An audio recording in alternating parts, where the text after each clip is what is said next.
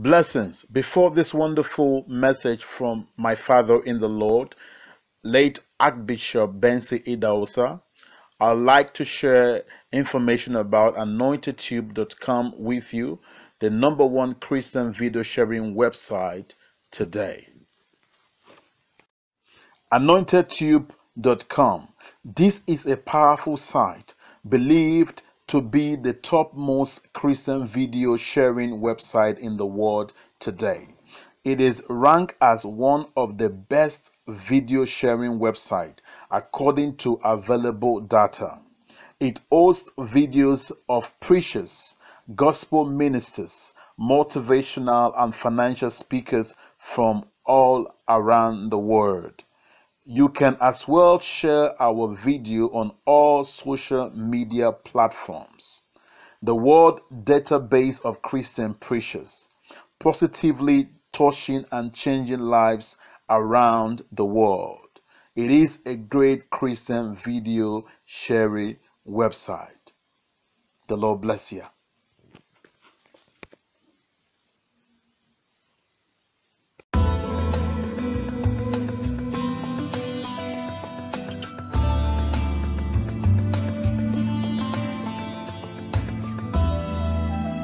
You can watch and listen to great and powerful messages from different men and women of God, preachers, prophets, teachers from all around the world on www.anointedtube.com.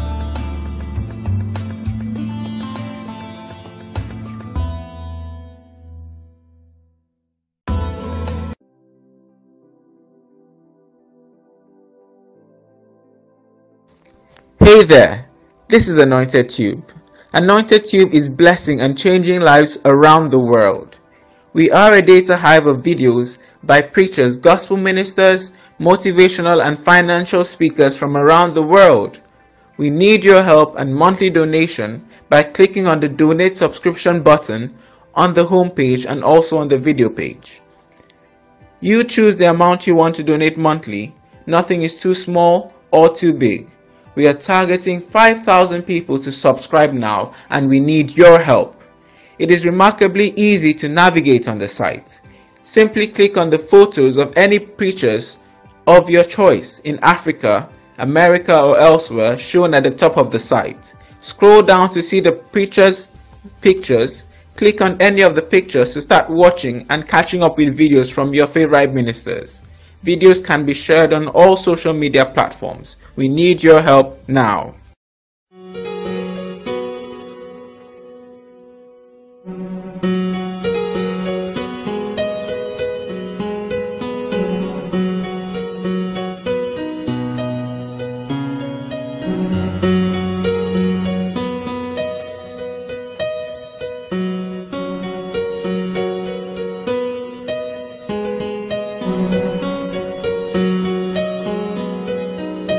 I'm on the floor and I fall, I don't need a man in the pit to lift me up.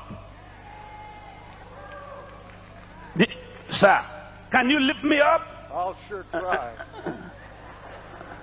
Lift me up, sir. Now, why did he lift me up? He is standing. Do you understand what I'm saying? This man lifted me up because I was down. If he was there and I'm here and I'm looking for help, I don't need him. I need a man who is not in trouble like me to give me help.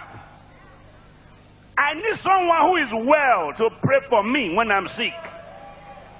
I need someone who is alive to give me life when I'm dying. I don't need a dead man to pray for me to live. The Lord is good. Say that. Now, say it again. A stronghold. Did you hear that? God is what? Strong to hold.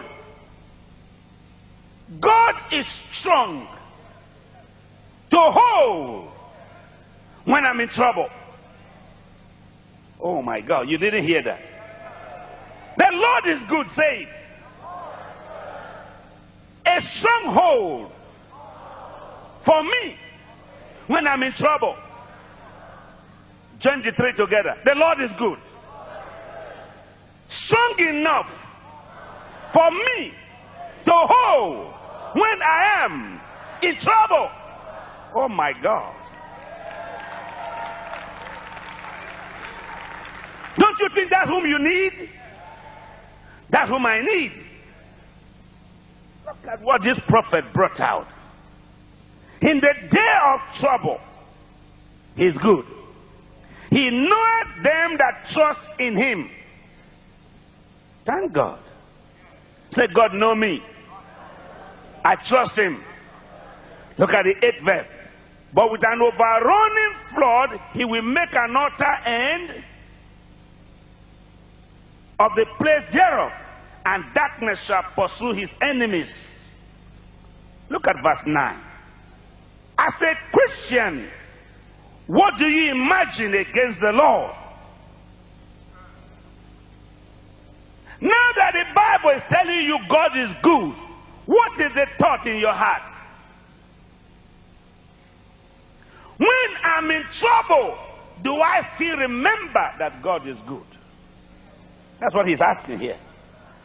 When things don't go the way I want them to go, do I change my opinion and think that the trouble is from God? His name is good. Oh, somebody said good. When I'm in trouble, he allows me to come to him. Say good.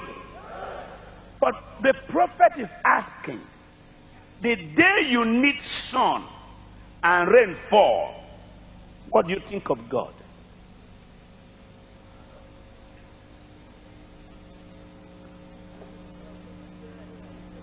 Is he still good?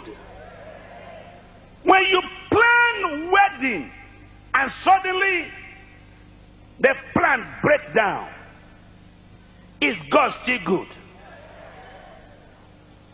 When you want to travel and your car breaks down, is God still good? The day you have your birthday and your car lost engine, is God still good? When you say tomorrow is my happy day and you lost someone very close to you, is God still good? What do you imagine against God? Don't forget, he's already good. Don't forget, he's a strong to hold in my days of trouble. Somebody should have said amen. But what do you imagine against God? What do you think of God when things are going adversely against you? Hear what the prophet says. What do you imagine against God? He will make an utter end. Affliction shall not rise up again the second time. That's for you, sir. That's for you, sir. That's for you, sir. That's for you, sir. For every affliction you have experienced, it shall not have a resurrection.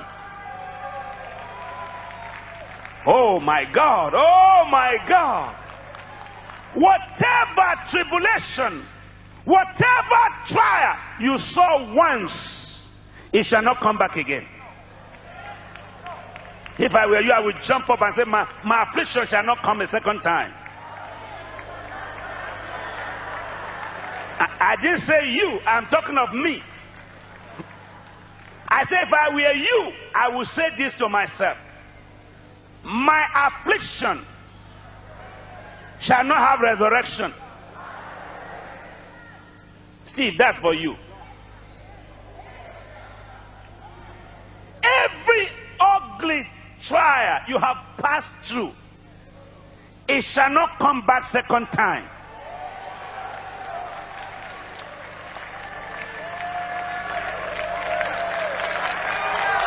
makeleboro hekelaboriada. Yekolobo. Shendalaraba kobororia. Oraba masekondolobo hehe. Every trial you have passed through, it shall not come a second time. All the tears you have shed, it shall not come back a second time. Every shame you have borne, it shall not come back a second time. Somebody say loud hallelujah.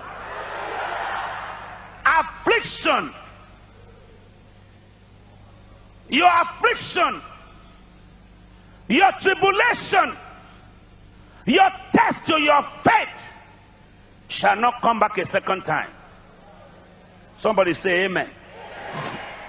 Many times it hurts us beyond forgetfulness when we are hurt. Do you know the day God rescued me, Dr. Strader? When I read in my Bible, Jesus said, nothing shall by any means hurt you. He didn't say it will not pain you, but he said it will not hurt you. It can pain you without hurting you. It can pain you. Sometimes I do things to give you pain. But Jesus said, if I give you pain, turn your pain to gain. Don't allow the pain I give you to become a hurt to your spirit. Many times, those you have helped, those you helped, turn their back against you. But he said, don't let it hurt you. When the people you try to lift, try to put you down, don't be hurt. When those you bless curse you, don't be hurt. When persons you are trying to feed give you a blow, don't be hurt. When anyone you lifted up is looking for something to put you down, don't be hurt. But know this, your affliction shall not come back a second time. Do you understand what I'm saying tonight? God is asking me to tell someone, not everybody, but maybe one person, whatever that thing is that afflicted you before is not coming back a second time. Do you understand? Do you understand what I'm saying tonight? Has any one of you ever experienced affliction? Oh, if you are one of them, stand up. If you have ever seen any affliction since you were born. Well, I know you live in America, so there's no trouble in America. But fine. But is there anyone here tonight? This is prophecy God brought me here for. I want to be myself. Is there anyone that has ever experienced affliction? I'm talking of something is so hot you almost lost control. I'm asking you, have you ever passed through a situation sometimes you wish it was not happening to you? Is there anybody like that here tonight? Is there anyone since you were born was once disappointed? Yeah?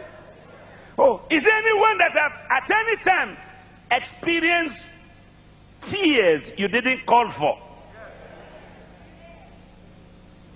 Almost all my tears, I've never sent for them. They just come. Many times that I'm in trouble, I never wrote an application to say, trouble, come to my house. I just see him arrive, and I say, what are you doing here? He said, I'm already here. But listen to what the Bible sent me to tell you tonight.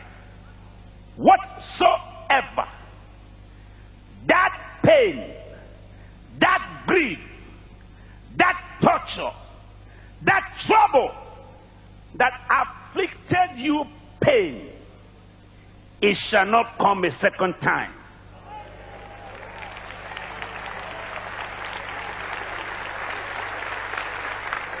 You may be seated, but I'm sent by God to tell you, your last time of a repeated affliction was yesterday.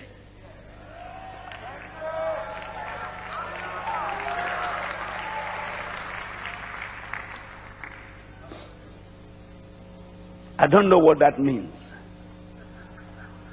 I don't know the meaning. But I'm so grateful. My own affliction, we have no resurrection.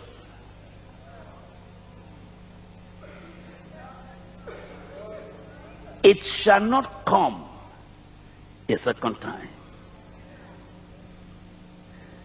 The prophet continued in verse 10. Look at his verse.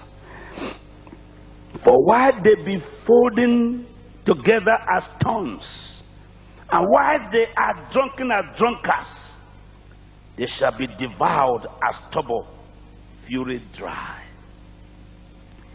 There is one come out of thee that imagineth evil against the Lord, a wicked counselor. Verse 12. Thus saith the Lord, though they be quiet and likewise many, yet thus shall they be cut down. When he shall pass through, though I have afflicted thee, I will afflict thee no more.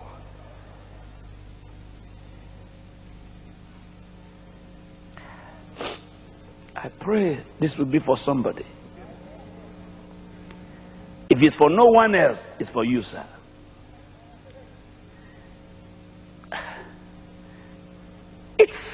It's unimaginable to think you can be serving a good God and something terrible happened to you. And the Lord said, they have imagined evil, I imagine good for you. What do you think of me? That's what they think of you. But what do you think of me? That's what God asked me.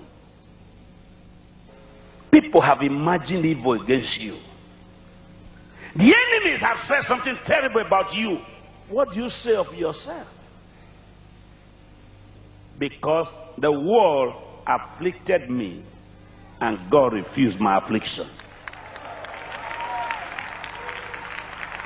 Learn, sir, learn how to turn your scars to stars.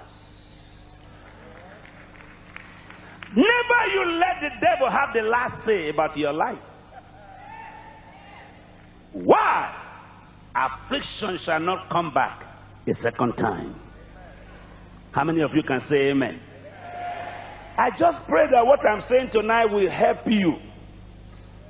Whenever you find yourself in trouble, know that good is coming. You didn't hear that? Anytime you see yourself in tears, believe that cheers is coming.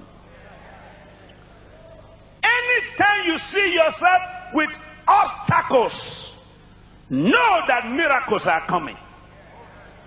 So somebody should have said amen to that. Why?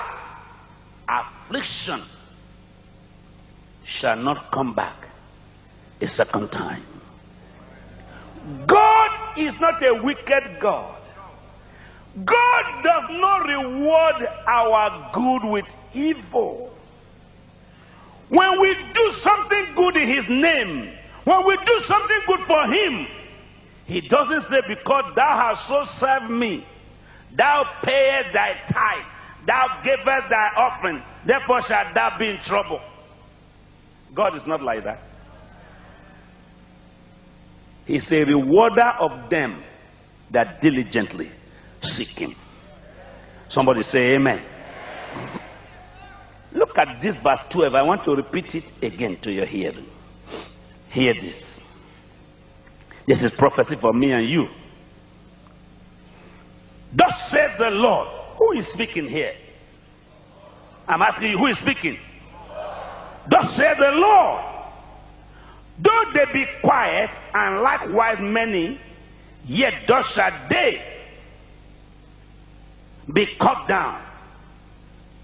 When he shall pass through, though I have afflicted thee, I will afflict thee no more.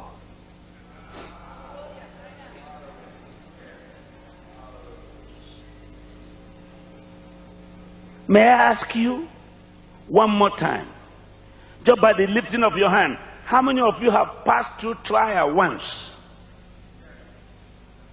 How many of you have seen pain more than once? Oh, in Africa we see pain every day. How many of you have been short of money sometimes? Oh God, you are in America, God's own country. Oh yes. How many of you have at any time received reproach? How many of you at any time have received insult, accusation? God asked me to tell you, I permitted that one, but I will not permit any other one.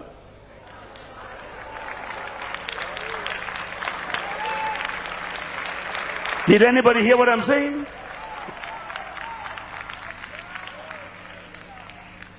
The one you experienced before, God knew it. But he said no new one is coming. Did anybody hear that? All right. 13th verse. For now will I break his yoke from off thee. Oh, somebody stand up, stand up, stand up, stand up. Oh, Ramamamama. You didn't hear that. I hope you hear that. I hope you hear that. Steve, did you hear that?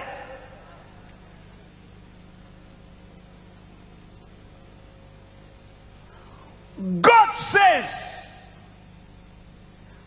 that thing that caused you shame, that thing that gave you tears and became a heavy load and a yoke around your neck,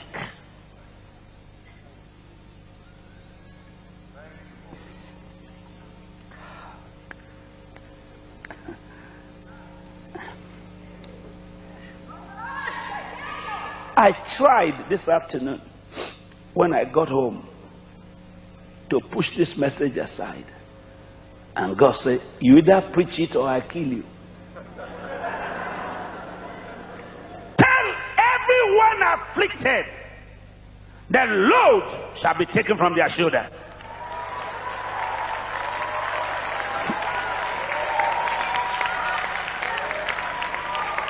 Put your two hands on your shoulders and march forward here now, quickly. Place your two hands on your shoulder. Please, no matter how big you are, get up and come forward.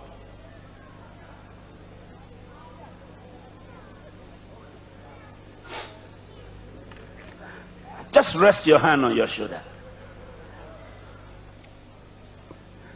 I don't know what you believe, but I believe that when the Bible says, thus says the Lord, that's enough for me.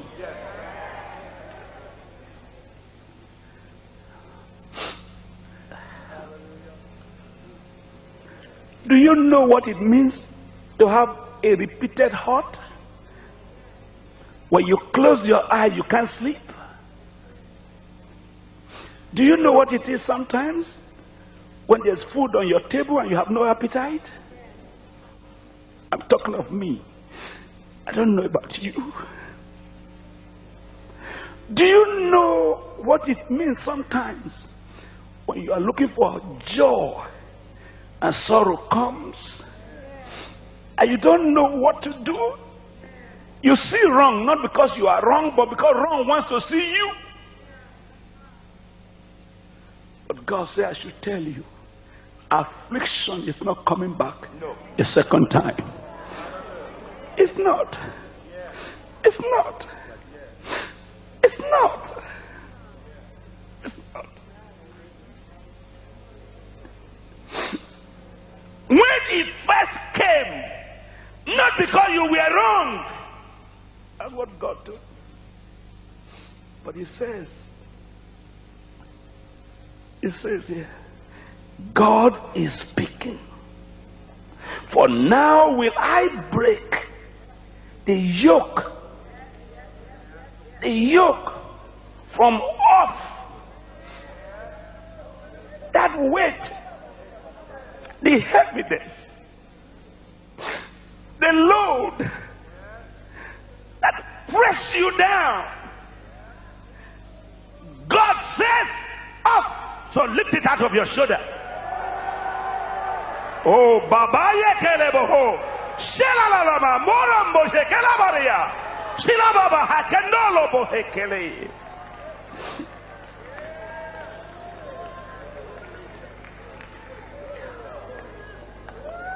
I don't know how long it has taken you, but I have joy to tell you the yoke is off your shoulder.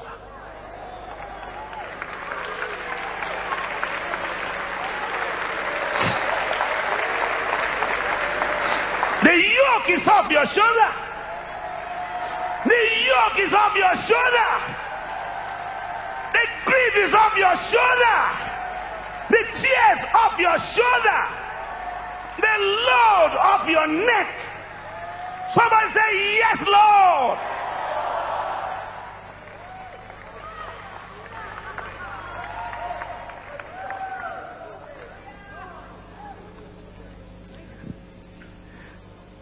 I have seen many yokes.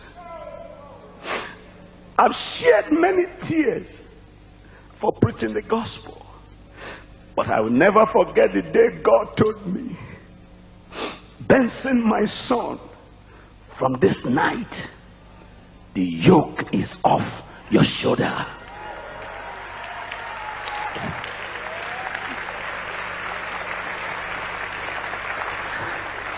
And from that day, I say this to you, from that day till now, anytime I see yoke coming, I say, God, you told me it's off. You bore my grief, you carried my sorrow. It shall not come back a second time. Somebody say hallelujah.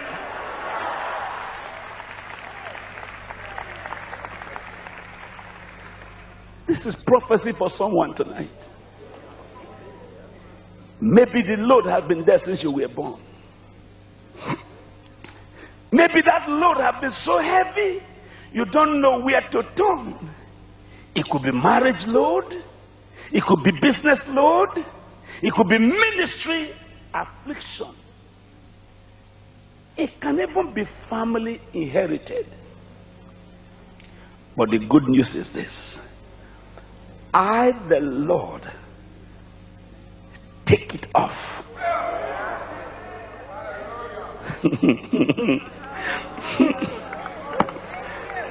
The Lord himself.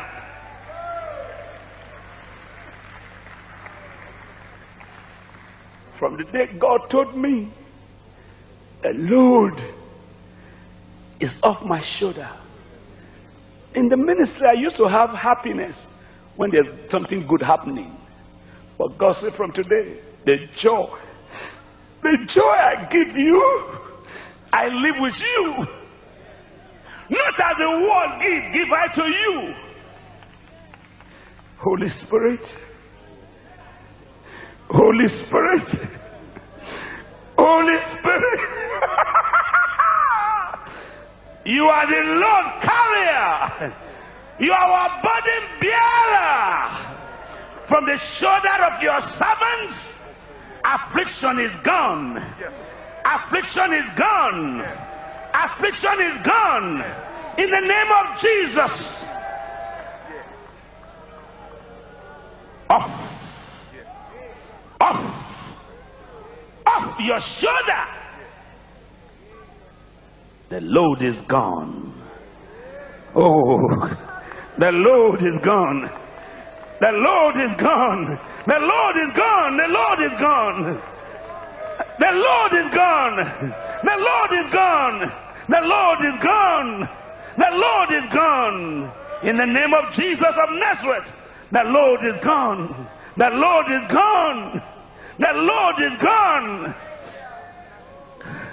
The load is gone. The load is gone. The load is gone. It's gone. It's gone. In Jesus' name, it's gone. It's gone. It's gone. The load is off from your shoulder. In Jesus' name, let it go. Let it go. Let it go. Let it go.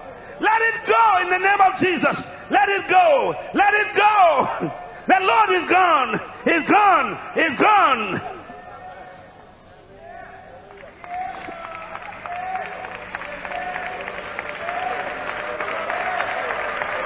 In Jesus' name, the Lord is off your shoulder.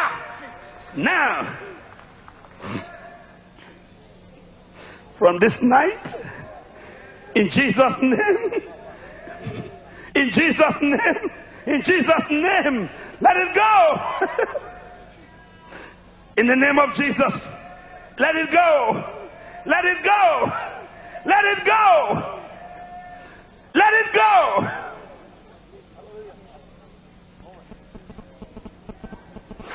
In the name of Jesus, off your shoulder. Let it go.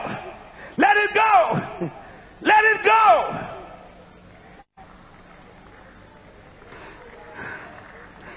I remove the load in Jesus' name. In the name of Jesus, let it go. Every load, leave. Every load, I take it away. In the name of Jesus, let it go. Let it go. Let it go. Let it go. Let it go. Let it go. Let it go. Let it go.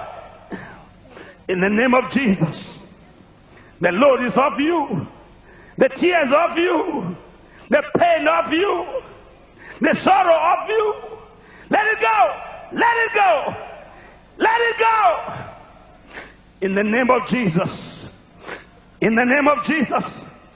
In the name of Jesus. In the name of Jesus. Pain go. Body leave. In Jesus' name. Be healed.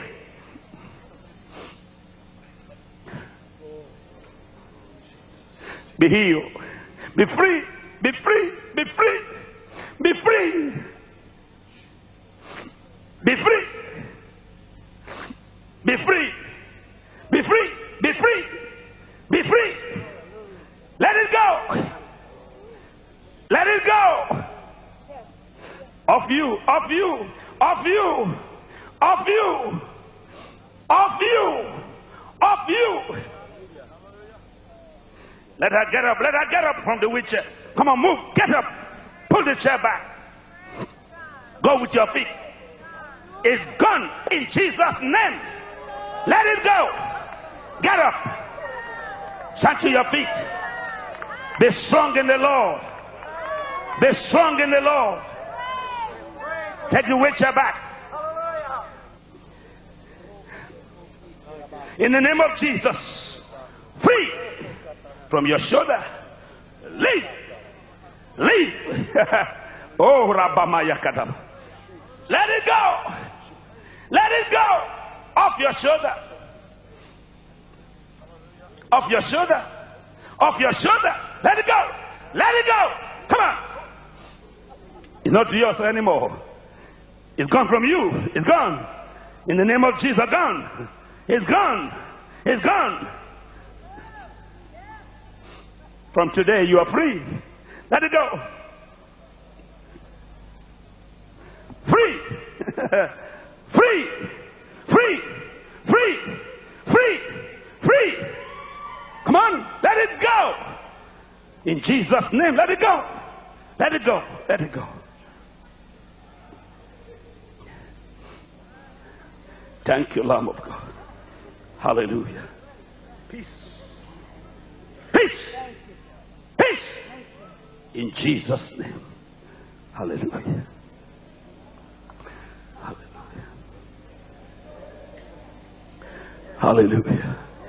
Hallelujah. Oh, hallelujah. Oh, hallelujah. Thank you, Lord. Thank you, Lord. Thank you, Lord. Thank you, Lord.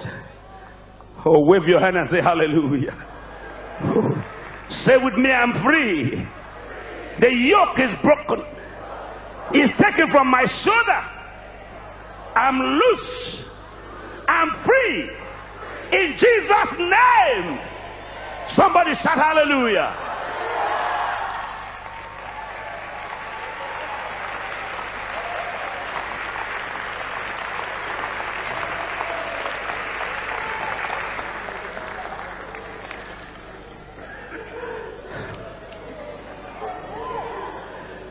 Listen to this covenant.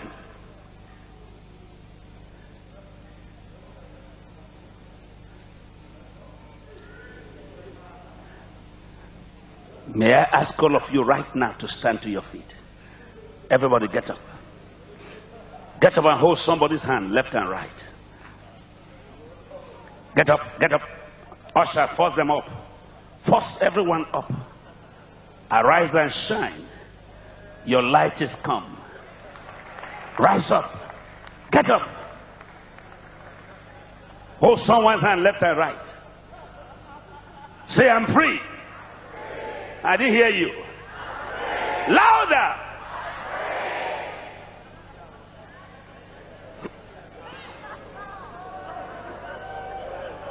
Amen. All right, just quiet now for a minute.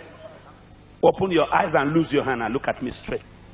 God told me from 3:15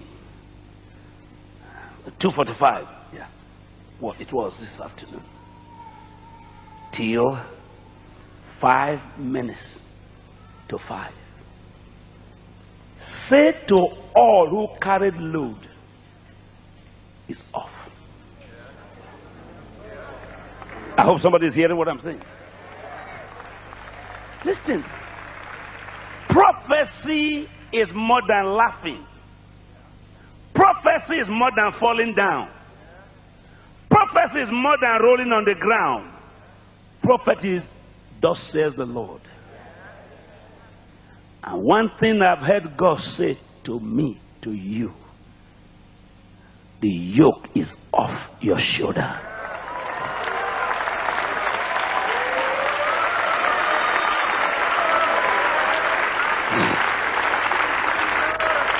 Somebody say loud hallelujah.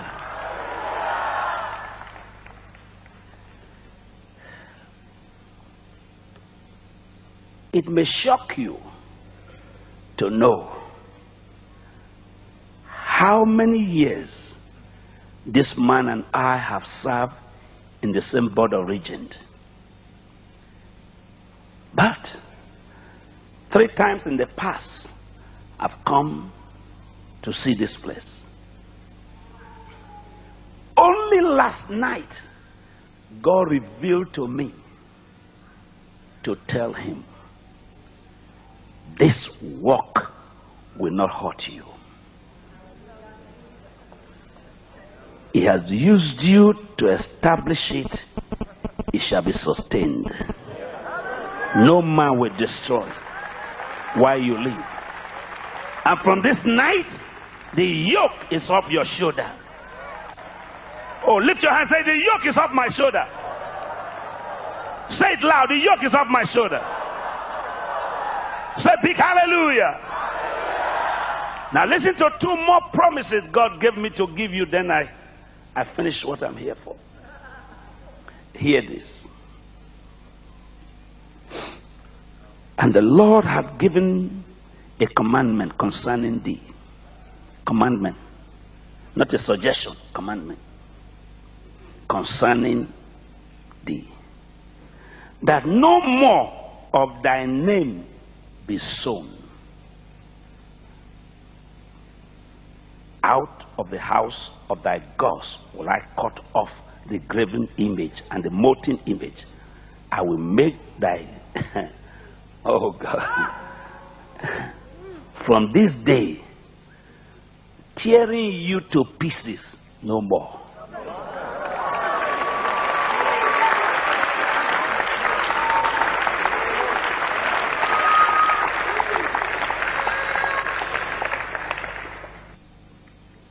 You are no more you of yesterday.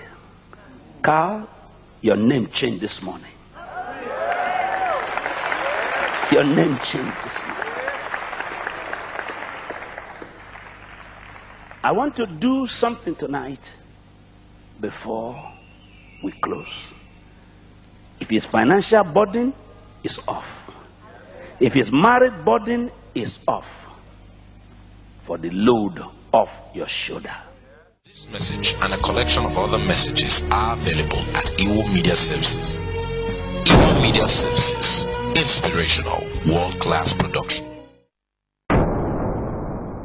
Success stretches people.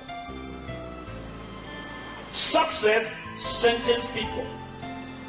Success brings joy. Success brings happiness. So many people want success. So many people have achieved success. Quick riches without maintenance is worse than inherited poverty. Some of you know how to get there, you don't know how to remain there. But how do you maintain success? Is it in the buying of stocks or investing in real estate? To maintain a balanced success, you must try to spread yourself beyond what you have ability to do. Find out from this life-transforming teaching by Archbishop B.A. Idahosa on how to maintain success, and you will always be on top in life. I'm speaking on the subject today, how to maintain success.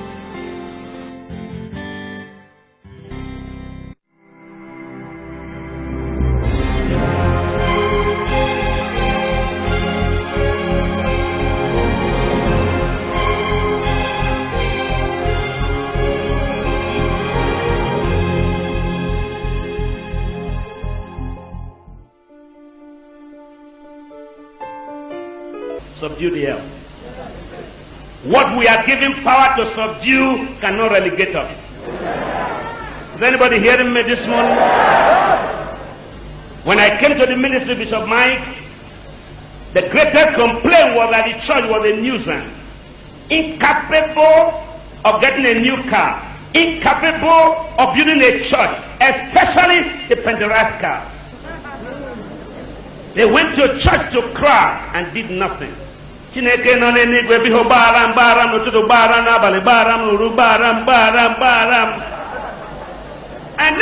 that was the Christians in the east. And the ones in the west, Ogo, Ogo Baba, Ogo, Ogo Baba, Ogo, Ogo Baba, Ogo. After sweating for 3 hours, when the pastor wants to preach for 15 minutes, they sleep for 12 minutes. In my time of coming to the ministry, no pastor in Nigeria, Pentecostal, had a car. And I got worried and said to God, if that's all you can do for those who answer your call, don't call me at all. My brain and my IQ is too high to be detained. And said to me, what I have esteemed, who can diminish it? And he said to me, if you answer my call, I will make you an example. I met the gospel in poverty. I took it from mediocrity to prosperity. Find out whether you believe it or not in Nigeria. I was the first to preach that to prosper is the will of God. To be happy is the will of God. To have a car is the will of God. To marry a beautiful wife like this is the will of God. To give your wife microphone is the will of God. For her to sell the book is the will of God. To give me 50 copies from somebody is the will of God. I was the first to preach that you can be a Christian and be happy in Africa. I was used by God to introduce prosperity instead of poverty. But since last year, my bishop, the Lord told me the next stage we are going to venture into is posterity.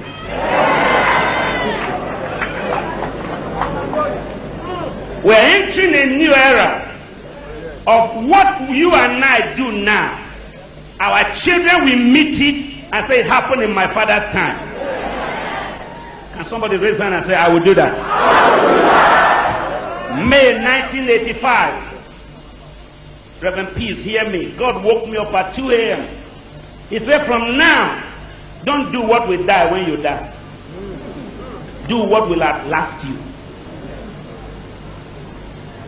And I called the whole body of our ministry and said, hospital will be built best in Africa. Schools will be built best in Africa. Today we have 94 schools with 43,000 students in Nigeria. Today, you are aware, you've been to this campus. We have the first Christian university in the continent of Africa. Posterity will outlast prosperity. Each one of us must not only build a city and a tower, we must build what our children will meet. Because the Bible says, good man leaveth an inheritance for his children's children. Somebody say big hallelujah.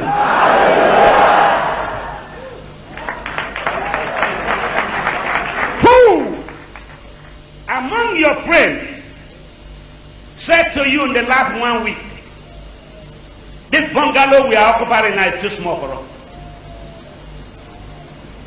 Who among your friends challenged your yesterday's maximum to compare it to become today's minimum? Who? Who is your friend who said to you, the Lord bless you last year with 10 million naira, and I'm glad to tell you I made 100 million? Who is that your friend? And that's who you need. Manifesting as a son and a daughter of God. This group were the first to say, if God can live in heaven, we can build a tower to meet it. And God was not frightened by their tower. I will soon tell you what God was not too happy about. Not about the tower, not about the city. But listen to verse 5, everybody. Verse 5. Read it with me loud, everybody. 1, 2, go. And the Lord came down to see the city and the tower which the children of men builded. Stand to your feet, everyone. Please help somebody next to you to say, let's stand together. Let's stand together. Carry your wife up, or if your baby is carrying you, carry the baby now. God came down. I'm not sure you are hearing me. Say with me, God came down, to earth, to see the city and the tower which the sons of men have builded. What is that thing you have done that attracted God's attention?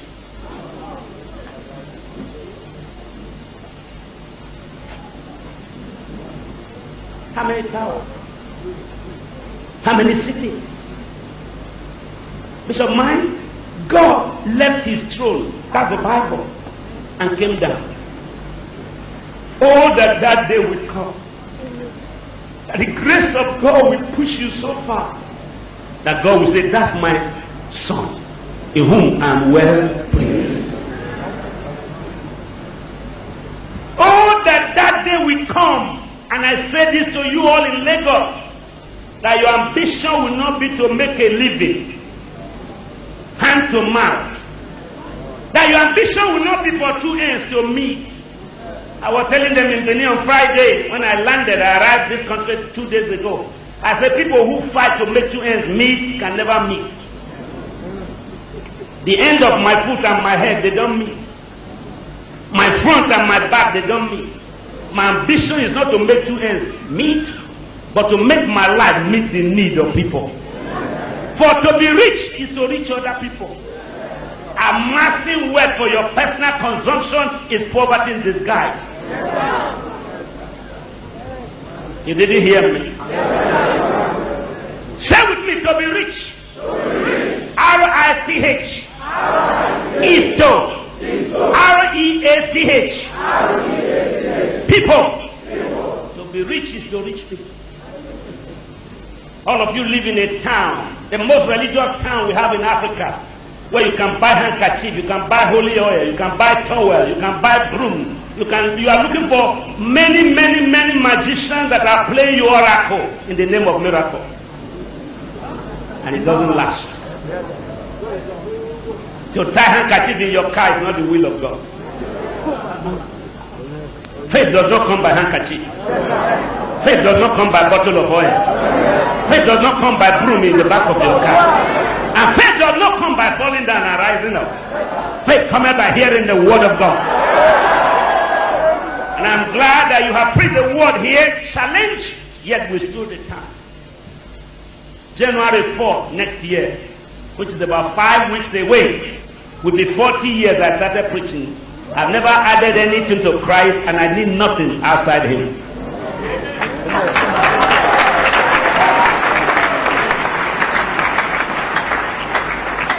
Ask anybody who knows me 30 years ago. I've never sold broom to make a living. I've never sold oil to make a living. I've never sold handkerchief to make a living. I've never sold any sellable candle, camphor, red beret, green beret, anything sellable. Nothing can be added to the grace of God. And what God cannot do, no man can improve on it. If you love the Lord, say big amen. Say with me one more time, God came down, to see the city and the tower which man built. What have you done to attract the presence of God? What has God used you to do? Remember, the Bible said the land was plain. When you bought this land a few years ago, in your absence, Dr. Boye just brought me here. And he said, can you advise your friend about this place? I said, I will not talk to him until he finishes. The swamp in this area can make any man backslide if he cannot front slide. The million you sank in the floor here to get the ground out of water could have caused the weakest man to say, where is God? And more than 10 times I have come here without seeing you, and I didn't look for you. I made sure you are not around. And when I'm coming, I put the first cap so that your people don't know whom I am. We are here today because one man said it can be done. Become a possibilitarian. Help yourself. Don't go to Presbyterian church, but become a possibilitarian.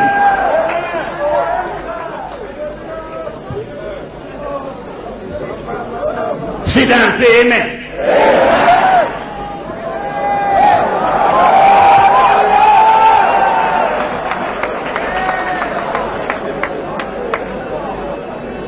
You can become a possibilitarian. Let me hear you say, all things are possible. To him that believes. All things are possible. To him that believes.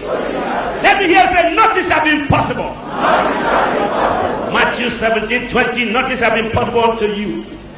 Luke chapter 1 verse 37, for with God nothing shall be impossible. All things are possible to him that believes. Luke chapter 9 is possible. Matthew 7 says, whatever we ask we can receive. John 13 says, it's possible for us to have the kingdom of God. And these men and women built a city and a tower, and God was attracted, and God came down. Now I'm nearing my message, and I have 5 minutes to finish.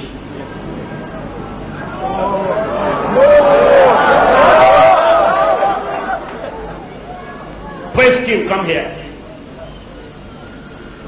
Hurry up. God came down.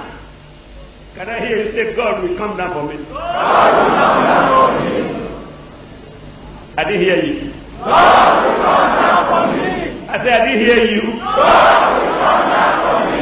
To see what I'm doing on earth that he gave to me.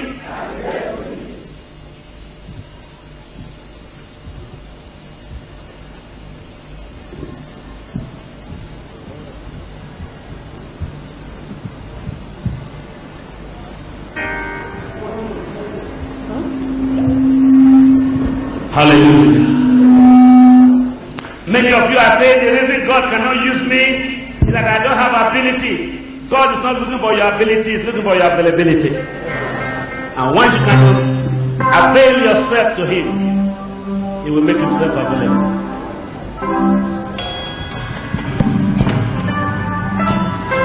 Get ready for my scripture.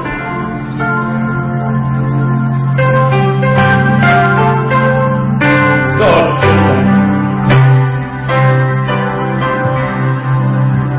You gave me my hand to reach out to them, to show them your love and your perfect plan. You gave me my ears so I can hear the voice of man. I can hear the cries of sinners. I cannot wipe away their tears. Give me my voice to sing out your word, to sing out your praises to those who've never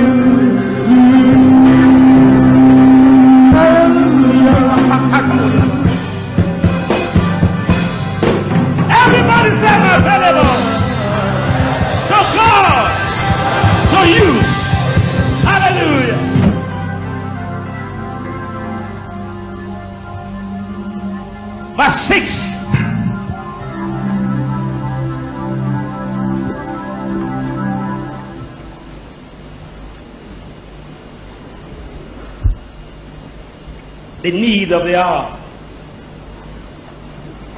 As members of the family of Trem enter a new phase in this ministry, God sent me this verse to give to you, Bishop Mike.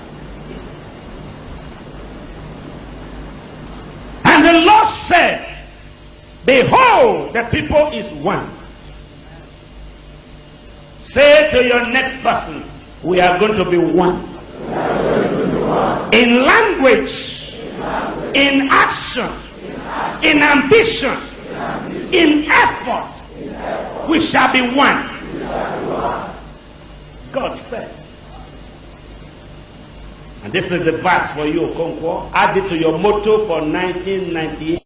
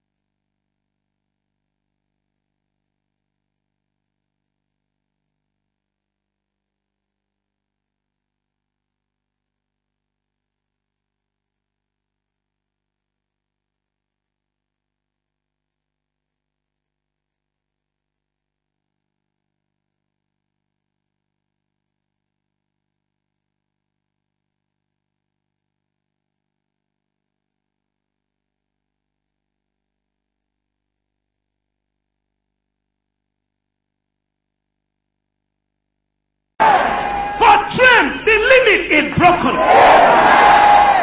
Oh my baheki labaya. For you and your wife, the limit is broken. From poverty, the limit is broken. From I don't know what to do, the limit is broken. From downcast, the limit is broken. From today, nothing shall be restrained from you. Somebody say big amen. Nothing, say nothing. Nothing. One more time. Nothing shall be restrained from me that I want to do. That is the gift God gives you. To put your strength from today.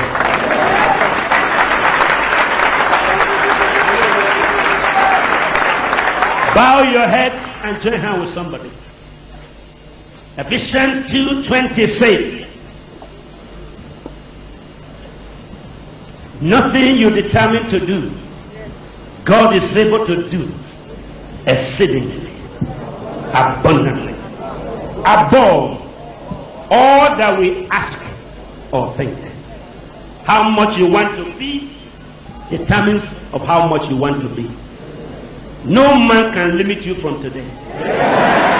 This is the first breakthrough that man had. Children of men build tower and build city. And God said from now, nothing shall be restrained from them. Which they determined to do. And I am glad I have the apostolic audacity and divine capacity to put in your life the power to do what you want to do. Is there anybody who wants to build a house?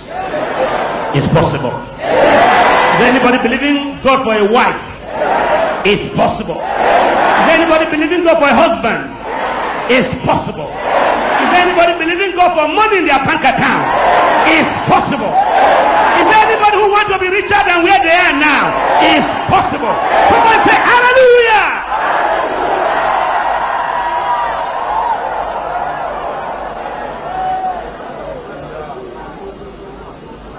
Holy Spirit. Holy Spirit. Here I tremble the ground of your power. I bow my knee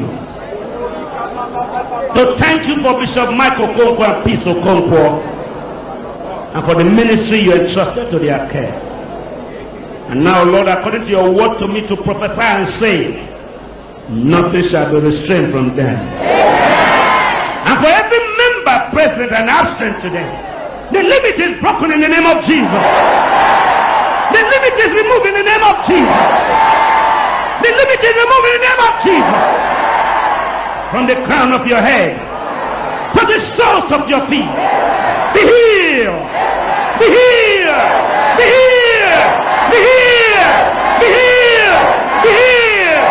In the name of Jesus.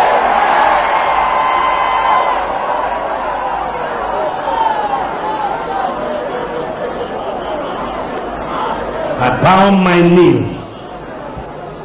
to ask you, Holy Spirit, to visit your people with divine ambition.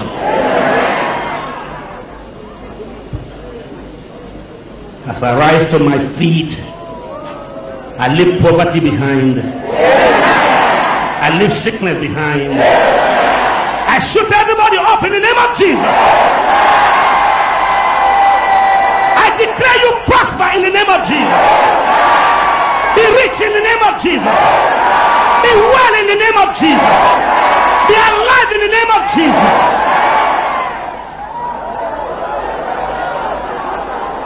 Holy Spirit. Holy Spirit. Loose your hand and raise it up and ask God for something tangible. Loose your hand and raise it up. Ask God for a miracle. Ask God for a miracle of your own. Ask God. The things that are impossible with man is possible with God. It's possible with God. It's possible with God. It's possible with God. It's possible with God. It's possible with God. It's possible with God. It's lift your hand and work it and praise God.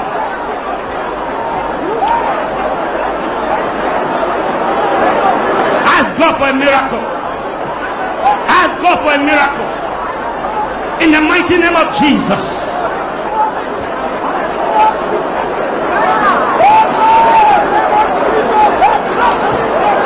Open your mouth and ask God for something. Ask God for something. Ask God for something. Ask God for something. Ask God for something.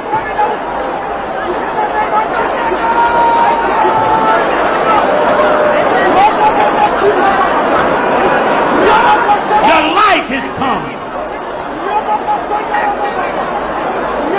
Ask God for something.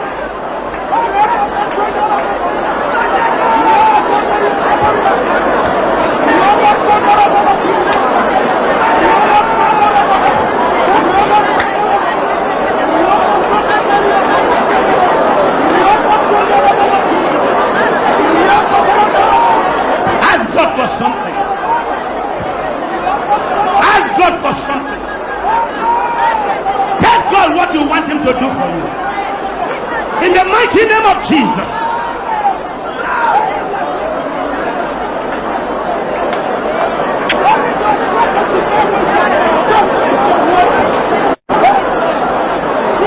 Open your mouth and say amen. Open your mouth and say amen.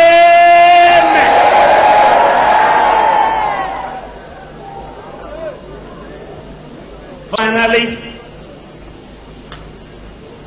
Rachel said, the Lord has taken away my reproach. I stand here to say anything that will limit to you is removed.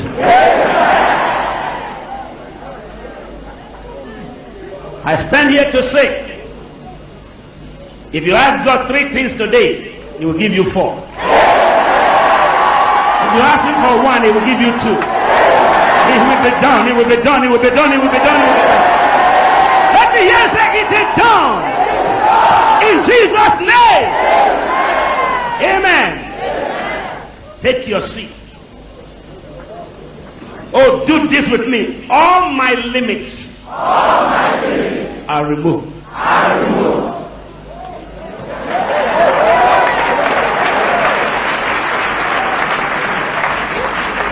The Bible says, ye are the sons of God. And it's time for sons of God to manifest.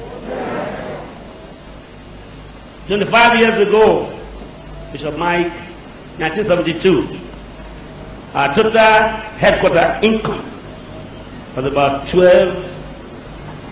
Well, let me not miss the figure. We were not getting up to 100 naira. About 12. Well, let me not miss the figure. We were not getting up to 100 naira a month in our headquarters church. Everyone you saw dance just now, either in university, finished university, on the way to university. This year we have 317 people on scholarship. 317. I was told it's not possible. The job you do is not as important as the God you know. Some of you say my job is very bad. It's not true. God is a good God. Psalm 106 verse 1. God is good. Some people say the reason I'm poor is because I live in the village.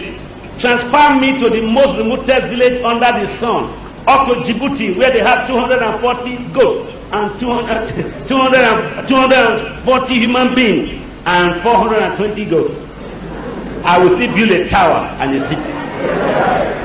I believe that you cannot do more than what your mouth confesses. And I've come to ask you, mount up as you mount up. Use your mouth to change your situation. Something new is about to take place in Trent. I left home, Bishop Mike, I have to confess my sin to his hand. This is one of the few hands under the sun blessed. This hand is blessed. And anything I touch surely must be blessed. So I want 500 of you that are not a millionaire, it's a billionaire.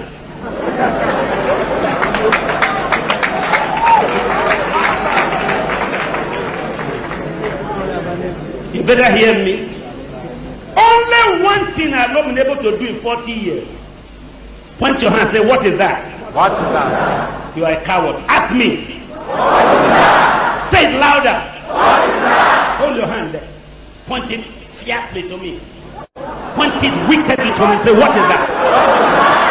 The only thing I have not been able to do in 40 years is what I don't want to do. Anything. Bishop Mike is aware. I told him, since 1972, I've got 3 aircraft for the ministry. I dash it to people. Because priority is different. They are those blessed to ride planes. I'm blessed to build poor people's lives. That's why I'm in Benin. I love those of you in Lagos, but thank God for your traffic, I don't have it there. It took me 2 hours yesterday to enter my house. If I was in Lagos, I would have translated by now.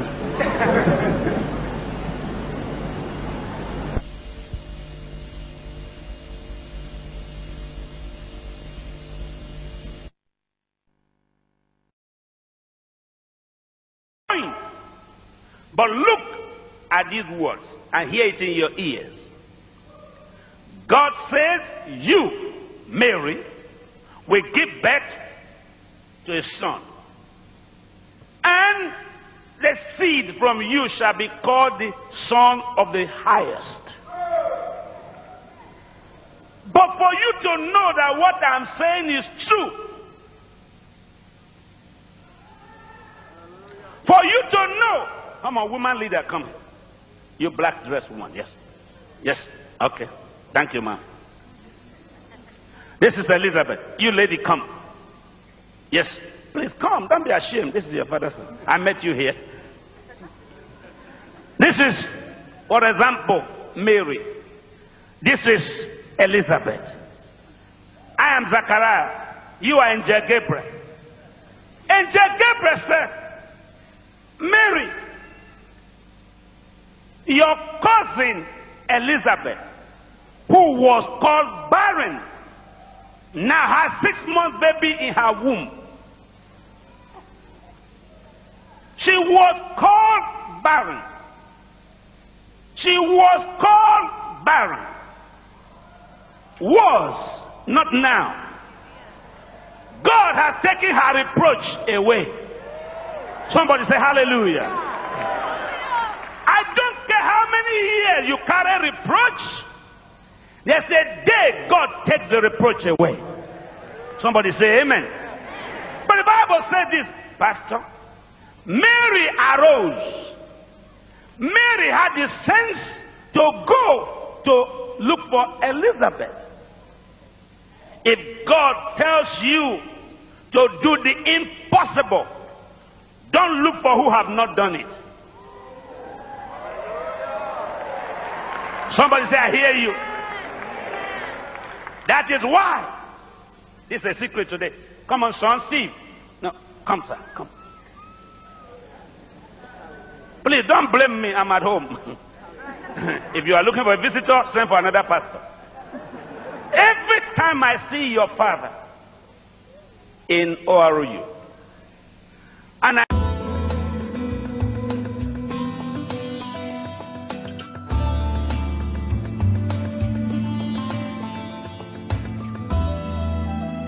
You can watch and listen to great and powerful messages from different men and women of God, preachers, prophets, teachers from all around the world on www.anointedtube.com.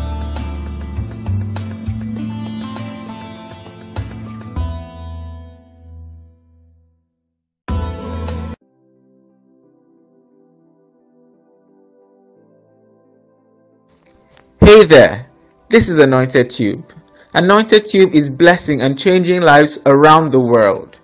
We are a data hive of videos by preachers, gospel ministers, motivational and financial speakers from around the world.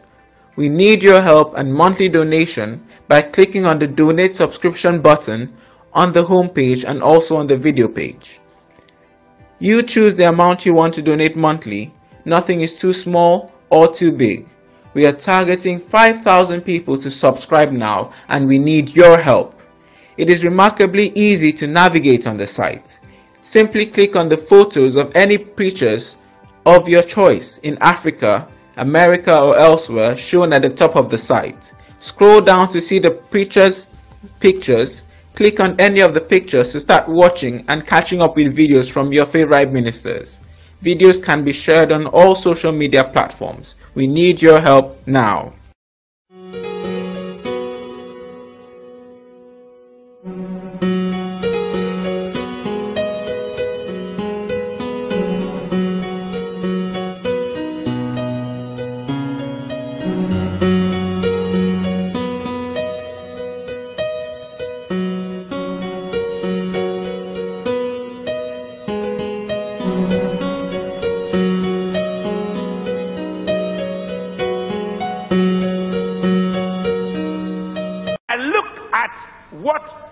Have done, and I look at what your father have. I've been to this place 3 times without letting your father know.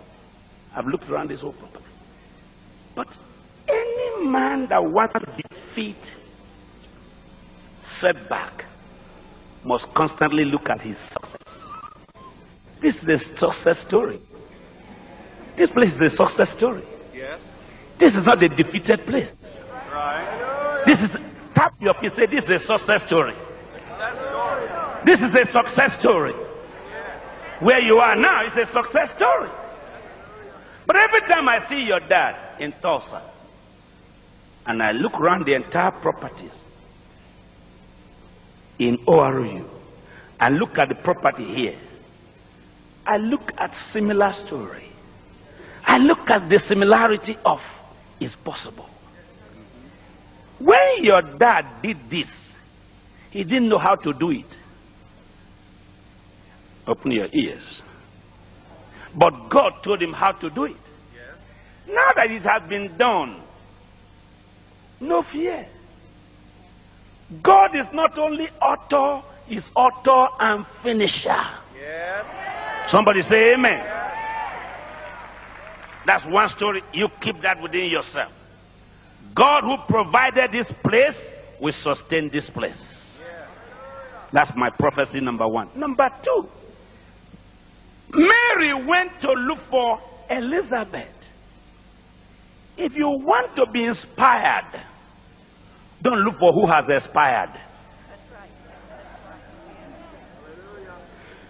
Elizabeth is a proof that what God is telling you is true.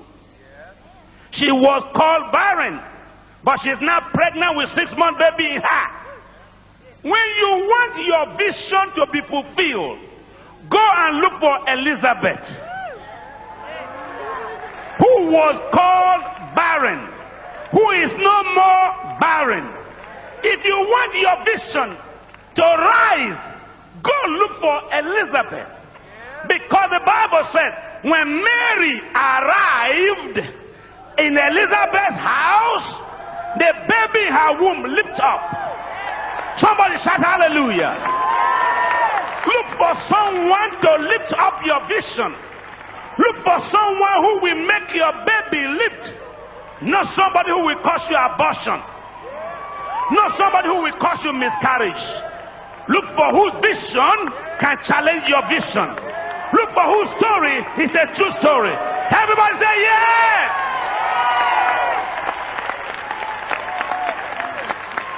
Elizabeth is a proof that what God is telling you is true. Elizabeth is a cancellation to barrenness. Elizabeth is the answer to your question. How can this thing be? Go and see Elizabeth. Elizabeth has a baby in his womb who stands up to say, is right. If you don't want your vision to die, visit Elizabeth. If you want God to confirm what he's telling you, visit Elizabeth. Many of you have friends that are still barren. Leave them alone. Go and look for Elizabeth. Many of us have friends that are tale bearers. Leave them alone. Go and look for Elizabeth. You don't need who will weigh you down. You need who will lift you up. Somebody say hallelujah. You don't need someone that is annoyed of what God is doing with you. You need someone who will rejoice in your miracle.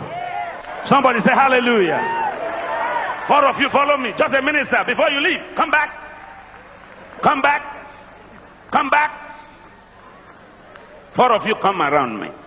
I will soon let you go. Come and look at this. She spake out with a loud voice and said, blessed art thou among women, and blessed is the fruit of thy womb. And whence is this to me, that the mother of my Lord should come to me? For lo, as soon as the voice of thy salutation sounded in my ears, the babe leaped in my womb for joy. From now, the only visitor you must entertain is who will bring you joy. Did anybody hear what I'm saying?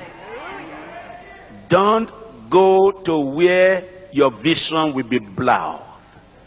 Don't visit who will tell you that's not God, that's the devil.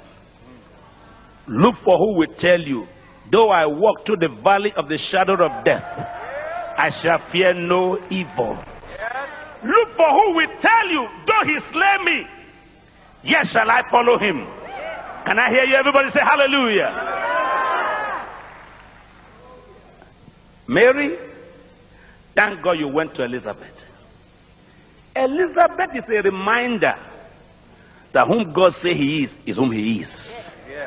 Elizabeth is a reminder that old age does not stop miracle.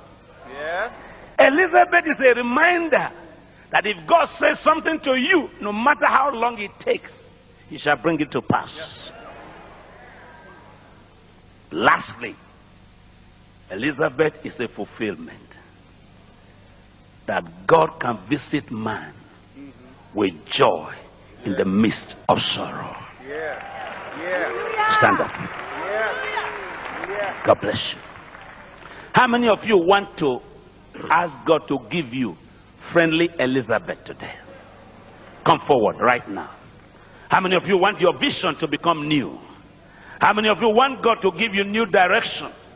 How many of you want to say, God, you put me here and Satan will not take me away? How many of you want to say, God, here am I, use me? How many of you want to say, God, make me an instrument? Come forward right now. This is not just utter call for salvation. This is utter call for rededication. How many of you know that God is the one that put you in this ministry? How many of you know that God is the one that sent you to Capital Home Church? Get up and come and meet me here right now. Quickly, quickly, quickly, quickly. Get up, get up, get up, get up. Get up, come closer, come closer, come closer. I want everybody, as many as can, get up and say, I'm going to rededicate myself. I'm going to recommit myself to the vision of this place.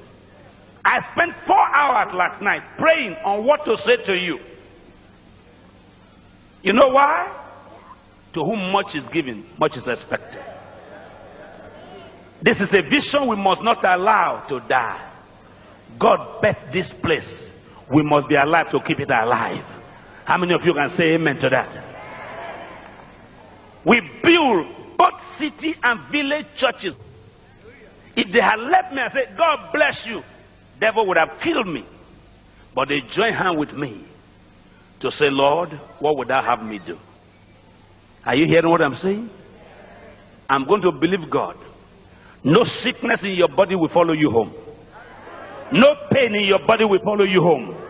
And everything that God asks you to do in this ministry, you will not be discouraged to go back.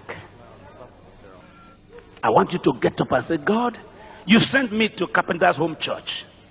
Use me. God, make me a soul winner. God, make me an instrument of honor in your hand. If that is you, come forward right now. Get up from where you are and join us here. Thank you. Thank you. From this side, come forward. This is not Dr. Castrator's church. This is the church of Jesus Christ. He was just an instrument to do it. But this is the work of the Lord. Can I hear you say amen? Thank you. Are you all right there? Thank you. Fine. God bless you. God bless you. Thank you. God bless you. Yes, hallelujah. Thank God for your commitment. Thank God for your commitment. Hallelujah. Somebody lift your hand up. Just lift your hand up. Oh, lift your hand up. Lift your hand up. Lift your hands up. Oh, raise your hands. Say with me, Lord, here am I. Use me. Lord, here am I. Stir my spirit. Lift me up again. Give me joy in your service to follow you all the days of my life. I know, Lord, you put me here to work for you,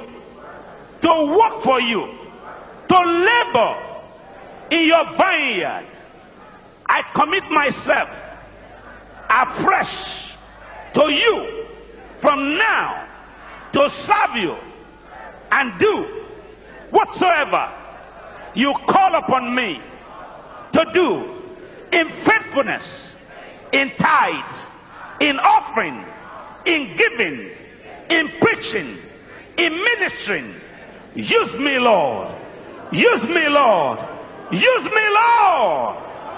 I surrender myself to you. In Jesus' name. Say loud, amen. Amen. Put your hands down. Listen to this. If you forget everything I have said today, don't forget this. God is the one that brought you to this church. Not man. Not him, not Steve, but God. But God put them here to give you direction.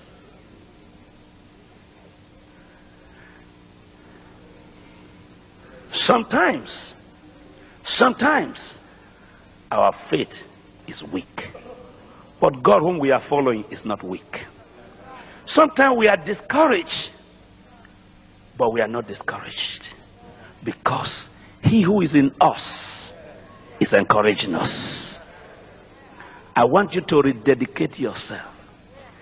If every one of you here this morning will win one soul,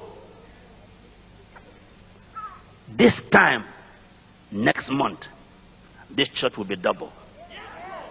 God didn't give you this facility so you can stroll in and stroll out, so you can beg God to give you miracle, then you go out and face obstacles.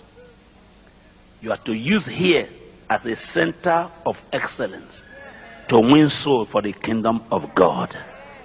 How many will say, God, here am I, use me? Amen. I want you now to put your right hand on your forehead. Say after me, my dear Father, by your stripes, I'm healed. From the crown of my head to the sole of my feet, I'm healed. In body, in soul, in spirit, I'm healed. Now, in Jesus' name, amen. Now put your hand there. Father, I take authority and dominion over every foul attack of the enemy. In these bodies, from this minute, I rebuke the devourer. I curse the destroyer. I command you from the crown of your head to the sole of your feet, be healed in Jesus' name. Thank you, Lord. You are our healer and our restorer. In Jesus' name. Everybody say amen. Amen.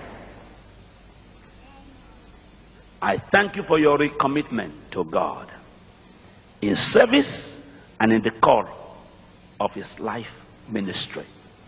I pray that today, upward, all your friends will be Elizabeth, who when you go to their home, the vision in you will lift up.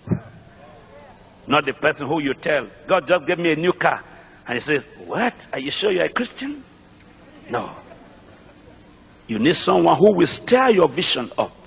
Somebody who will spur you to action. Somebody you say, I'm going to evening service. Who will say, I'm going to, not the one that we asked you, were you not there last week? You need a challenger for good and not a destroyer of evil. Amen? Amen? Amen? Amen?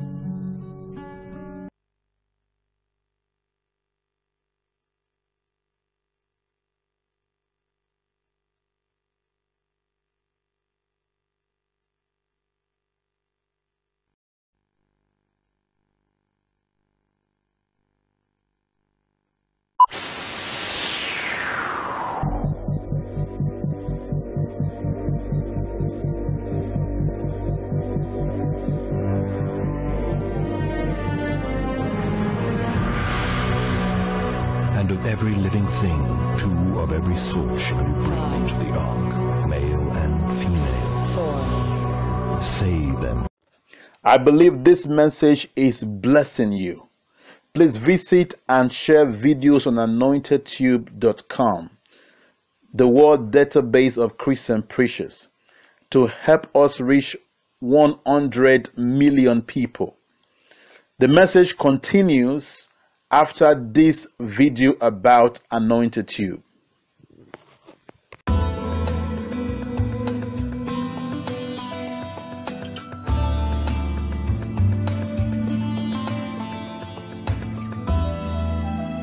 You can watch and listen to great and powerful messages from different men and women of God, preachers, prophets, teachers from all around the world on www.anointedtube.com.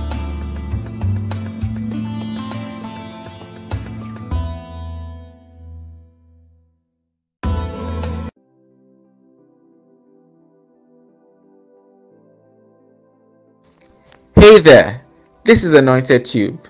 Anointed Tube is blessing and changing lives around the world. We are a data hive of videos by preachers, gospel ministers, motivational and financial speakers from around the world. We need your help and monthly donation by clicking on the donate subscription button on the homepage and also on the video page. You choose the amount you want to donate monthly. Nothing is too small or too big. We are targeting 5,000 people to subscribe now, and we need your help. It is remarkably easy to navigate on the site. Simply click on the photos of any preachers of your choice in Africa, America or elsewhere shown at the top of the site. Scroll down to see the preachers' pictures. Click on any of the pictures to start watching and catching up with videos from your favorite ministers. Videos can be shared on all social media platforms. We need your help now.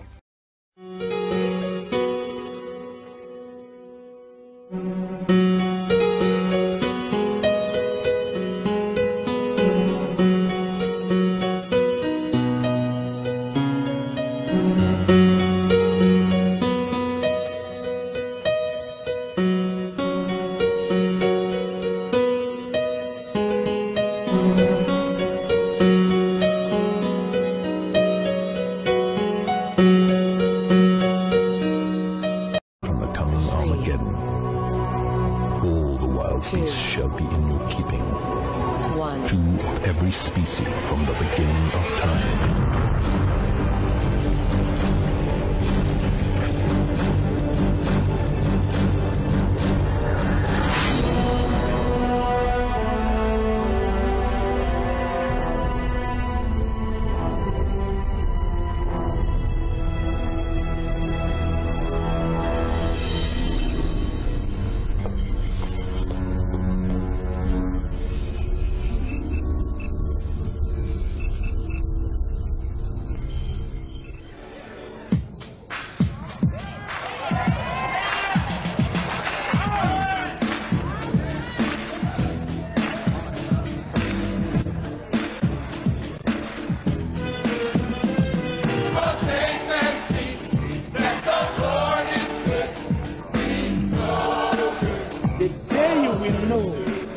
that the second name to this world is called trouble. And the day you will know that salvation does not eliminate trials,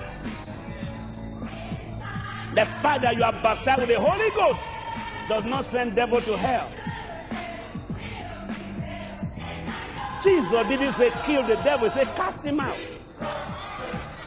I hope you understand the difference.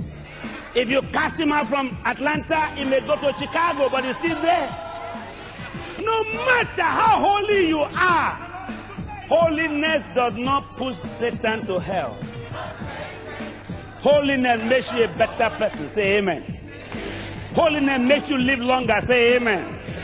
Holiness makes you an instrument in the hand of God. Say amen. But your righteousness does not kill the devil. You know what the Lord told me? He said, if you permit me to test you at the beginning, it will stand for a long time.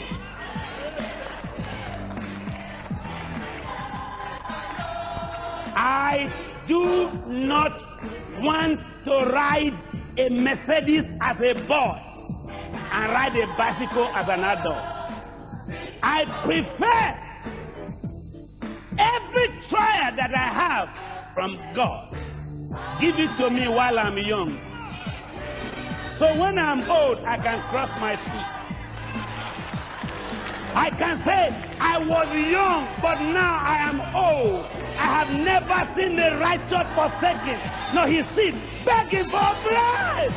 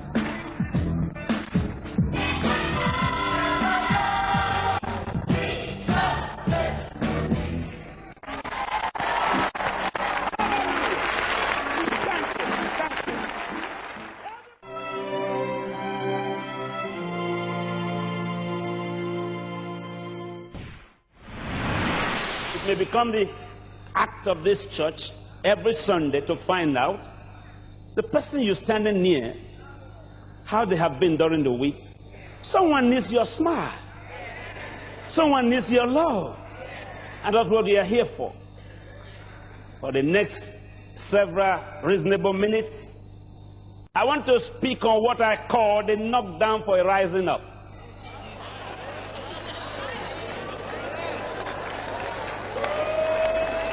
Did you hear me? Many, many times before God lifts you high, He knocks you down first.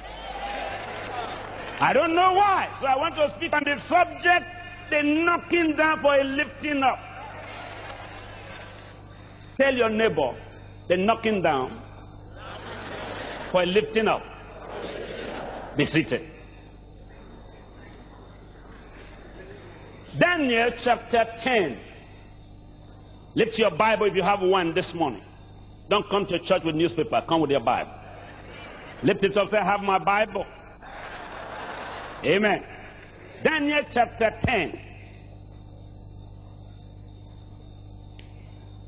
In the 3rd year of Cyrus, king of Persia, a thing was revealed unto Daniel, whose name was called Benson. And the thing was true, but the time appointed was long. How can you imagine Almighty God show you something real? It's like God bringing out $1,000, says, son, I heard you are in need. I heard you have need of $1,000. I have it. And you stretch your hand to pick it and say, hold on. How will you feel if the good things you dreamt about, the thing that God showed you is going to use you to do, accomplish in life, the lives of nations for you to reach? God told you, I'm going to use you to go to Australia 10 years ago. And he said, get ready, pack your things, get ready for Australia. And you tell your wife, I'm on my way now to Australia. The Lord told me last night, go to Australia, go to Sydney, conduct a seminar. I'm going to stand by you. You are going to heal many people. The Lord will use you to change lives. And you are dancing and jumping. You tell your wife, you tell your children. Then you come to church in the morning and say, Bishop, the Lord said I should go to Australia, and I know you are going to send me. I said, Don, I didn't say God didn't say so, but you are not going. You are going to say, I rebuke you. You wouldn't say it out, but you rebuke him. But many times, when you rebuke God, he refused to rebuke.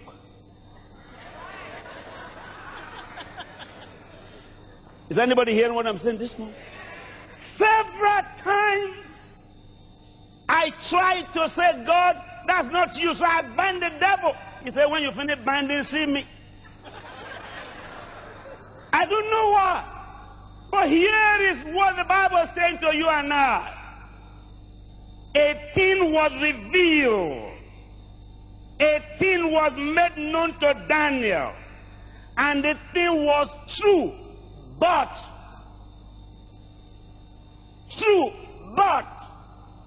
how do you have endurance for but? How patient are you when you are anxious to get married and any brother you say good morning to say, don't tempt me? How patient are you when you are in a hurry to have babies and you get married and the doctor diagnoses you to have fibroids and say to you, your pregnancy is in doubt? Or you say, I'm pregnant, and you are very anxious, you start to buy things for your baby.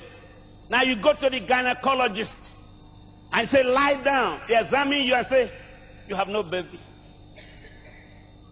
How do you handle those times of expectation that fall short of good things? What do you feel when your ears are tuned to hear good news and the person you ask good news give you bad news? How do you handle your time and God's time? Do you mean that God can tell lie? The answer is no. Does it mean that God doesn't know what he's telling you? The answer is no. My question to you this morning, can God deceive a man? My answer to you is no. But what happens if your time and his time doesn't agree?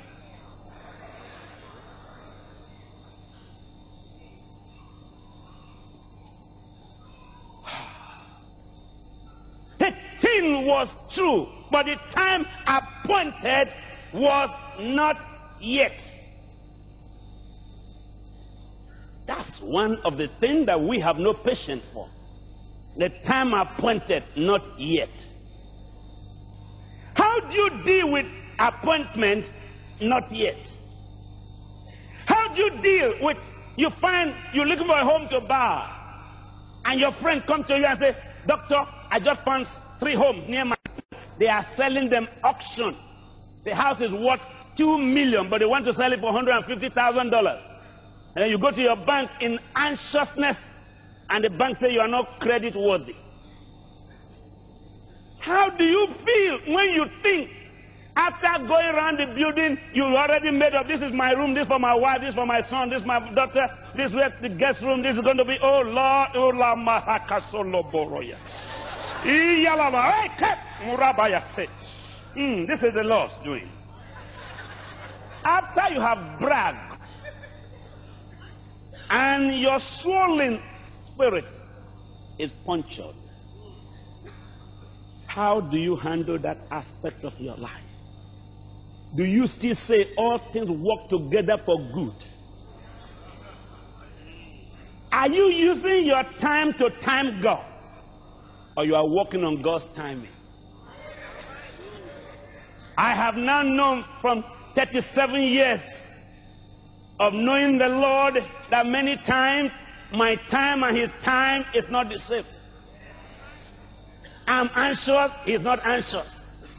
I'm in a hurry, he's the God of peace. A brother came to me 2 years ago, doctor said, Papa, I need prayer. I said, what do you need prayer for? He said, I need the gift of patience. I said, when? He said, now.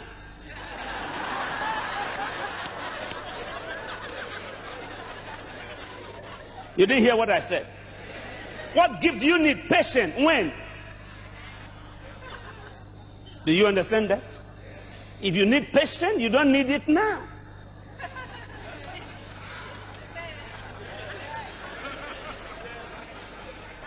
Do you understand English? I need prayer for patience. When do you want the prayer? Now. You've already failed the test. So if you need a patient, you say it and go. That's patient. But if you want it now, you don't need patience. You're asking for the gift of anxiety.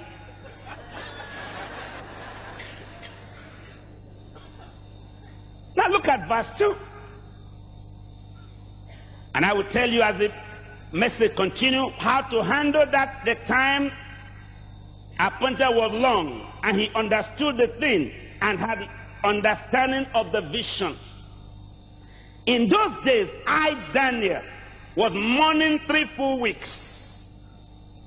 I ate no pleasant bread, neither came flesh nor wine in my mouth. Neither did I anoint myself at all, till 3 whole weeks were fulfilled. And in the 24th day of the 1st month, as I was by the side of great river, which is Hiddekel, then I lifted up my eyes and looked, and behold, a certain man clothed in linen, whose lions were girded with fine gold of Ophir. His body also was like the beryl, and his face as the appearance of lightning, and his eyes as lamps of fire, and his arms as feet like in color to polished brass. And the voice of his was like the voice of a multitude. Verse 7. And I, Daniel, alone saw the vision, for the men that were with me saw not the vision, but a great quaking fell upon them, so that they fled to hide themselves. Therefore I was left alone and saw this great vision, and there remained no strength in me, for my comeliness was turned into me into corruption, and I retained no strength. How do you feel when you want to stand and you see yourself on the floor? This is not devil dealing with Daniel. This is God. I saw what God showed me. I saw what God said. But what God showed me knocked me down. Feel when the man you told all your secrets sell you out. How do you feel when your confidence becomes your betrayer? How do you feel when the person that says, go ahead, see you fall and say, I told you are going to fall? What happened when the person you lean on give way? To you women, how will you feel after 3 years of preparing for wedding? Next week will be the wedding day. And on Thursday, the man said, the Lord told me not to. Do you still say, to God be the glory? Do you still remember that the Bible said, not one hair will pull out of your head without noticing God? Do you remind yourself that the step of a righteous man is ordered by God? How do you handle disappointment? Daniel said, the Lord knocked me down, and all who journey with me fled. How do you handle, let us pray, and then you meet with your committee members, ministers, this way, all of you come here, quick, Pastor Don, lead your team here. Tomorrow and next tomorrow, no food, no water, no eating, no traveling, no movement. Come closer. I'm talking now as Archbishop. Presbyters, tomorrow, this is illustration. No food, no water, no going to a job. We must all be here at 7 a.m. for prayer. We want to see the move of God in this ministry. Yes or no? Yes. Everybody, yes or no? Yes. Congregation, yes or no? Yes. What happened if those we discussed and they say, Pastor announced, and then you suddenly when we close, not you, but this is illustration. We heard what he said. But does that mean that we have nothing to do? No. You're going to do that? You're going to take part? Coming here by 6 o'clock? For the rest of the week? You go nowhere? No. And not me. Are you going to do that? Are you going to take it? Aren't you busy? Don't you have anywhere to go? Don't you have anything to do?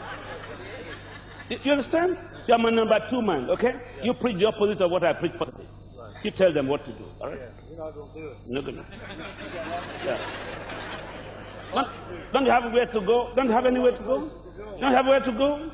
You think choir should be singing for the whole of the week? What's my microphone here? Just a minute. What happened if the person you told what God told you now take the microphone and preach opposite? And then suddenly tomorrow morning you are here by 6 o'clock and all of them, only 2 came. The rest of you, bye-bye. Go back to your seat. What happened when you expected 30 people and 2 came? And the 2 that came said, we just came to take excuse from you. We have somewhere we are going.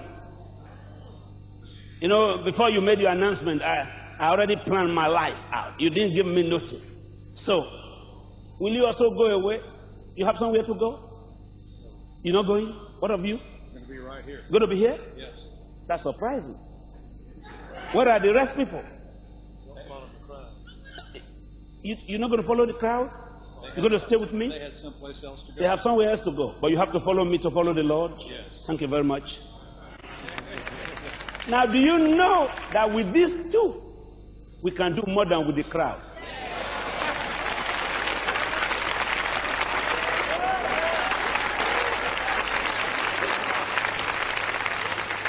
God is looking for willing hearts.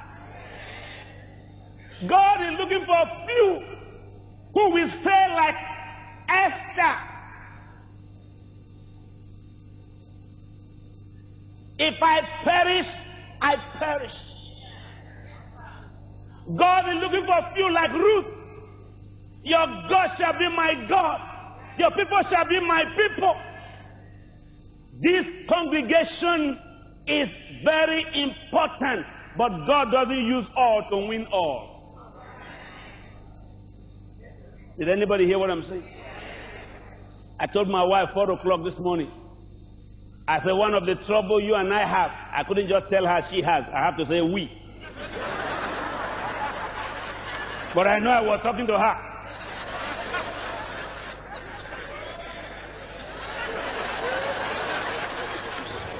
One of the trouble two of us have, it's not me and you, it's only you, but you us have. Have you ever talked like that? You know that you are saying the right thing, but you don't know how to put it so she's not offended.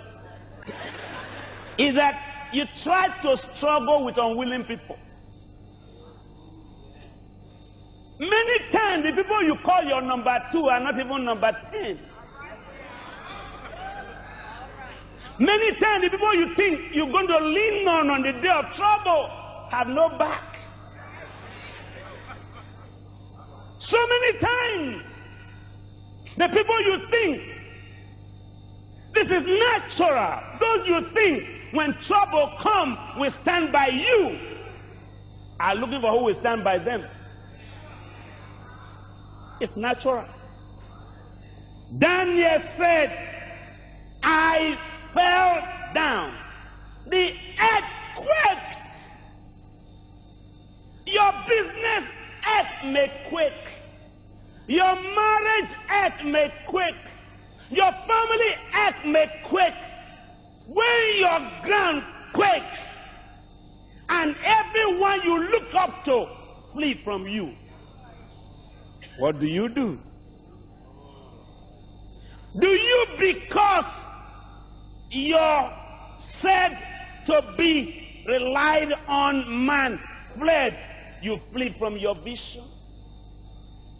Should you abort your dream because you thought I was going to stand by you and now I fled from you? Daniel said, I alone, I saw the vision. I knew what God said. When they all fled, I remained on the ground. I lost my strength, but I didn't lose my God. Everybody shout hallelujah. Every man may flee from you. Every friend may turn their back. He has promised, I will never leave you nor forsake you. The ground may shake so much that you have no leg to stand. But the God that gave you the vision will not cancel the vision. Somebody shout hallelujah. I don't know what is quaking around you. I don't know what is pushing you down. I know if God gives you a knockdown, He's going to give you a lifting up.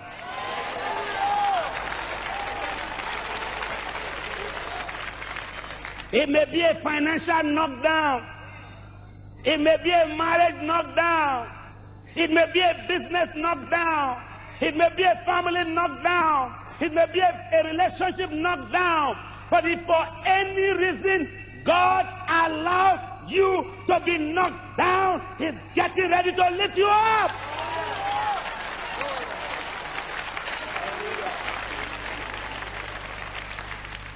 I lost my strength. The strength in me. Now you're talking of friends fled from you. That's what Daniel is saying. He said, not only my friend left me, my strength left me. What happened to you when you are not enough for yourself? Is anybody hearing me this morning? The day you will know that the second name to this world is called trouble. And the day you will know that salvation does not eliminate trials. The fact that you are baptized with the Holy Ghost does not send devil to hell. Jesus didn't say kill the devil, he said cast him out. I hope you understand the difference. If you cast him out from Atlanta, he may go to Chicago, but he's still there. Is anybody hearing what I'm saying?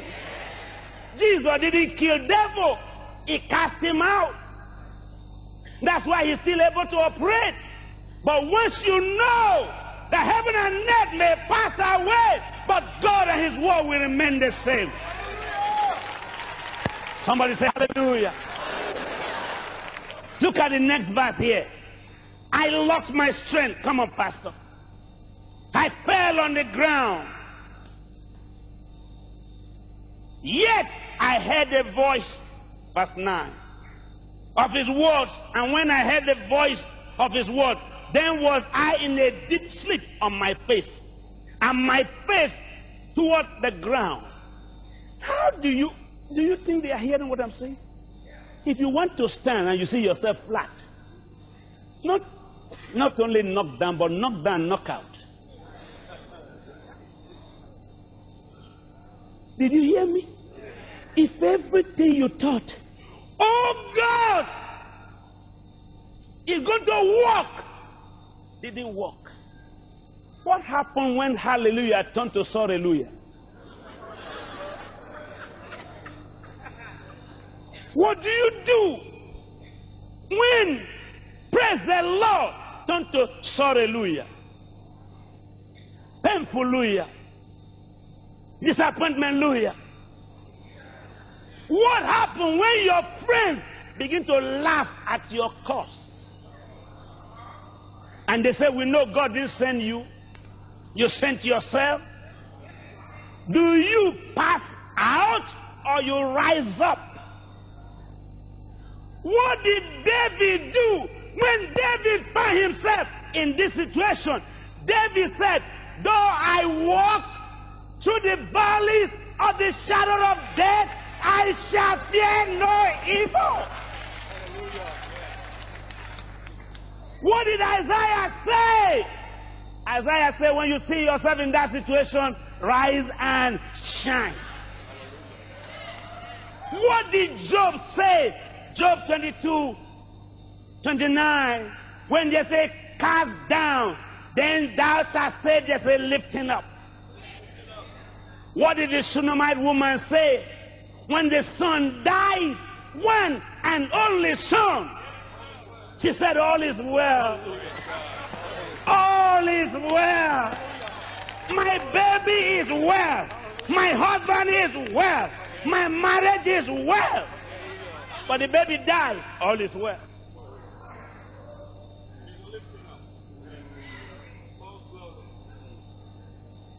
What do you do the day you want to travel and rain fall, and you have no money for transportation? Do you say, how I wish I wasn't born? Job said, I wish I wasn't conceived. And if I was conceived, I should have been aborted. And if I'm not aborted, woe is the day he was born. But at the end of his story, he said, when the Lord must have tried me, I will comfort like gold.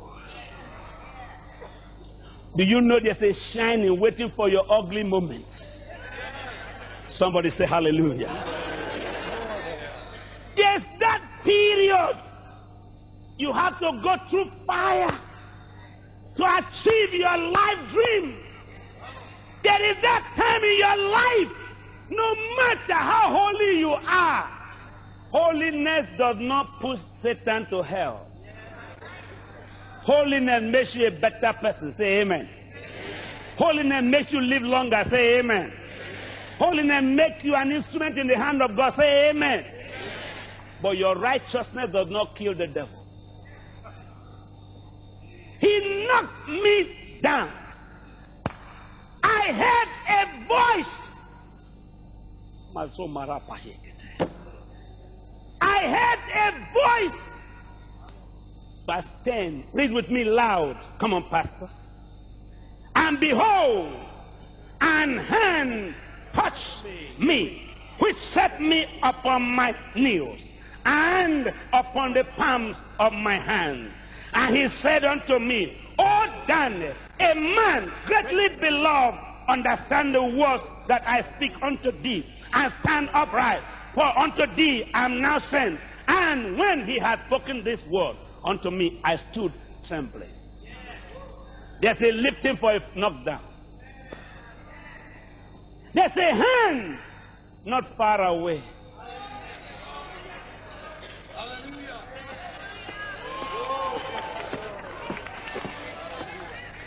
There's a hand willing to pick you and I up. There's a hand ready to take us out of our dead room. It doesn't matter how long, how many hours, how many days. Daniel said 3 weeks plus I was on the ground.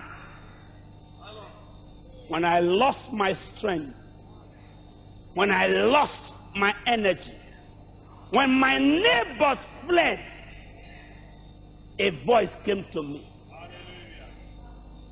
I'm saying to you today, and wherever you may hear me, if all you know to do have been done and is not good enough, stay where God will meet you. Is anybody hearing what I'm saying? Don't run from your goal. There's a lifting for a knockdown. If man knock you down, God will not dig grave for you. If money knock you down, God will not bury you. I can see here God say to you, rise and shine. Your light is come. Your light is come. Daniel said, a hand touched me. When the hand touched me, he told me, get up. Every child of God here this morning, get up. If you're a man or a woman of God, get up. Say with me loud, I'm getting up. Say it louder. Say it one more time. Make it true. I am getting up. Move your feet. I'm getting up.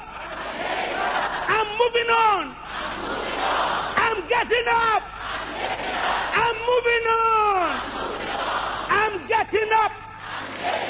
Come on, gentlemen. Come on, come on, come on. Come on. Watch us. Say to me, get up. I didn't hear you. Say to me, move on. Knock down. Lift up. Move on. Say move on. Say move on. Move on. Move on. Move on.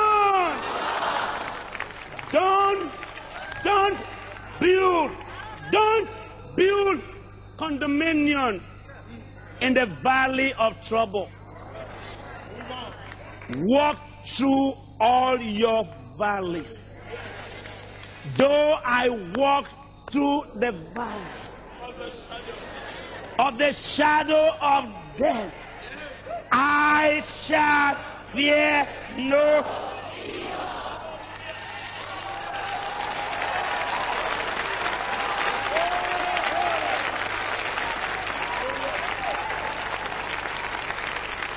You don't need sympathizers. You don't need sorry, I heard what happened. Get up. Get up. Say it again. And do what? Say it again. 2 more times.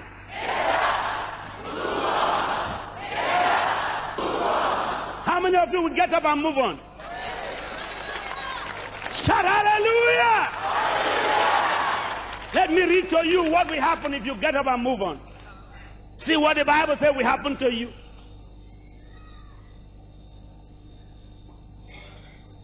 Verse 12, then said he unto me, fear not, Daniel.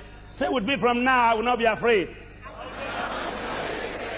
For from the first day that thou didst set thy heart to understand and to chasten thyself before thy God, the words were heard, and am come for thy words. Say with me, in my knockdown time, God will hear me and lift me up Now look at me, everybody. Look at me. Don't move 1 inch. Don't do any other thing. Do you understand what you are saying? Yes. That only trial can bring you triumph. And only obstacle will bring you miracles. Many of you think the man who knock you, the quake that knock you down will pick you up.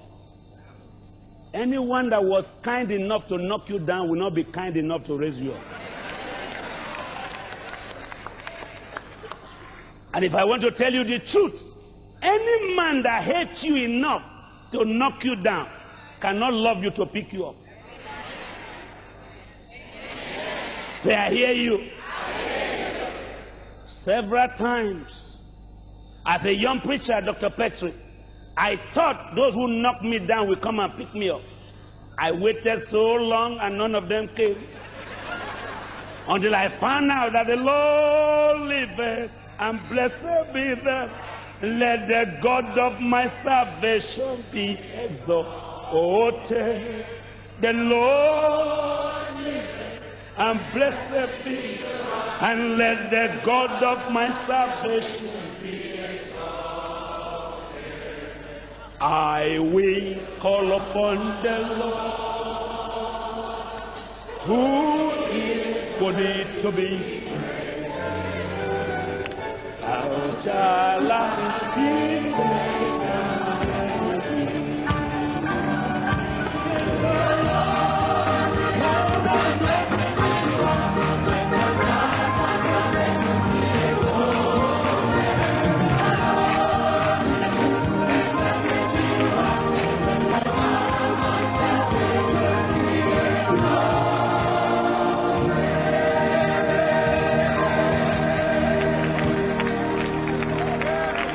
Everybody say hallelujah! Only God can lift you from your knockdown. They knock out and they knock down for a lifting up. If God permits you to fall, He will stand by you to rise. How many can say amen to that? How many of you want God to raise you up? Usher, shut all the doors for me. I want to pray the prayer of faith. Usher, shut all the doors. Let's give the Holy Spirit 5 minutes for the battle that we can win on our knees than with our mouth. The hand touched me. The Lord spoke to me. He said, from the day you set your heart, I heard you. But the prince of Persia stood these 21 days. When he had spoken unto me, verse 15, the words unto me, I set my face toward the ground, and I became dumb. From shouting to dumbness. All because of the vision. Don, did you hear that? Vision can knock you down. Vision can take your strength. Vision can make you dumb. But stay by your vision. Stay by what God showed you. Stay by the revelation of God. A lifting is coming nearby. A hand is coming nearby. Somebody shout hallelujah! It doesn't matter how long you stay on the ground. The same power that quaked the ground, the same power that knocked you down, God is going to use His own force to lift you up. The 16th verse says here, and behold, one like this similitude of the Son of Man touched my lips. Then I opened my mouth and spake and said unto him that stood before me, O my Lord, by the vision my sorrows are turned upon me, and I have retained no strength. I am talking to you of reality. What God asks you to do that is impossible to men can almost kill you. But you will never die. I say you will never die. I say you will never die. The storm may take your roof. The storm may take your sheep. The storm may take your health. But the storm will not take your life. I see a lifting from your knockdown. Elijah said, I hear the sound of the abundance of rain. The ground may dry, but I hear a sound. God is about to speak to his church. Lazy people don't go far. Unwilling to endure don't go far. But they stand by God's. They stand out by God. Those who stand by God, those who lean upon the Lord. The Bible said, they that wait upon the Lord shall renew their strength.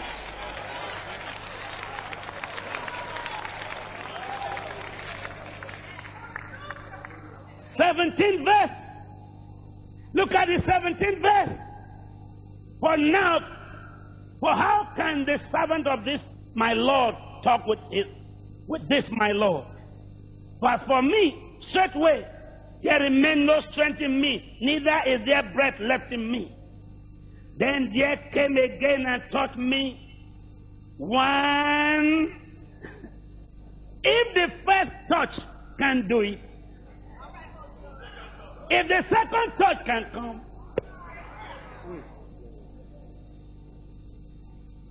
it's not the devil shaking you. It is the Lord. It's not your sin that brought your trial. The Bible did not say the test of your sin, the trial of your sin. It said the trial of your faith. Is anybody hearing what I'm saying this morning? You think it was your sin that did that? It's your faith. It's a dream that is bigger than your expectation. God is, oh my God, my hokoso. Pastor Don, you know what the Lord told me? He said, if you permit me to test you at the beginning, you will stand for a long time.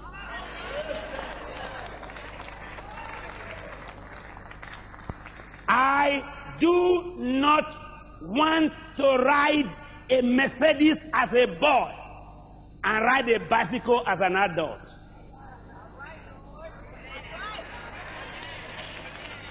I'm so glad you didn't hear what I say. I prefer every trial that I have from God, give it to me while I'm young. So when I'm old, I can cross my feet. I can say, I was young, but now I am old. I have never seen the righteous forsaken, nor his seed begging for bread.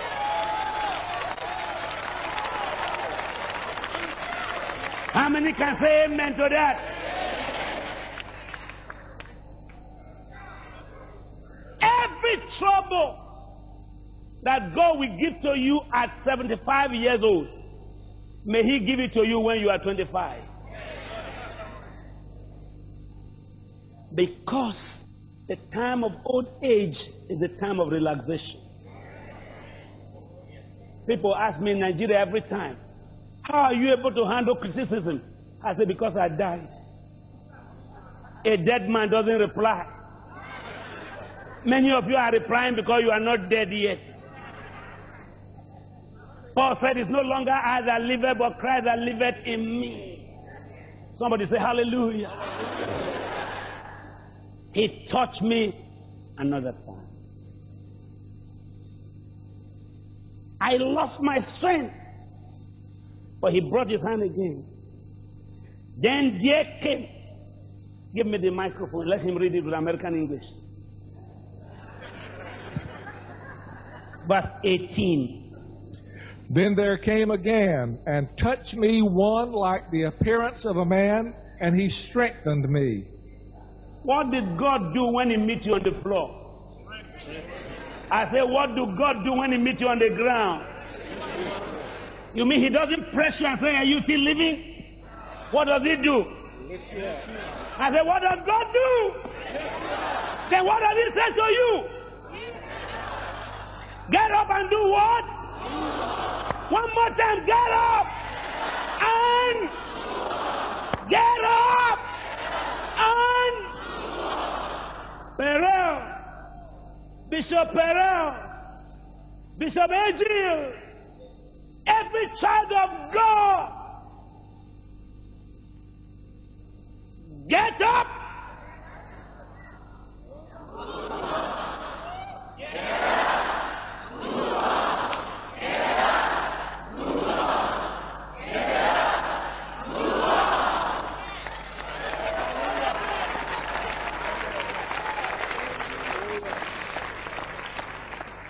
Read me verse 19 in American language.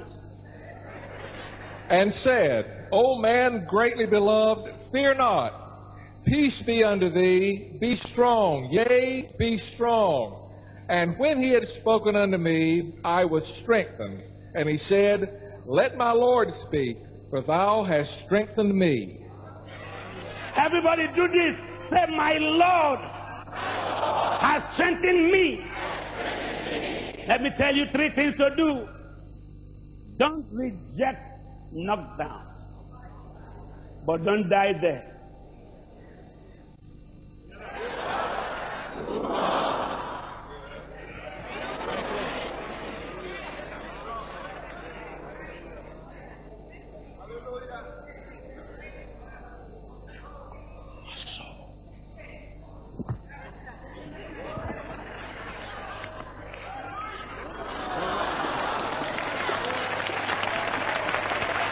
Everybody say hallelujah.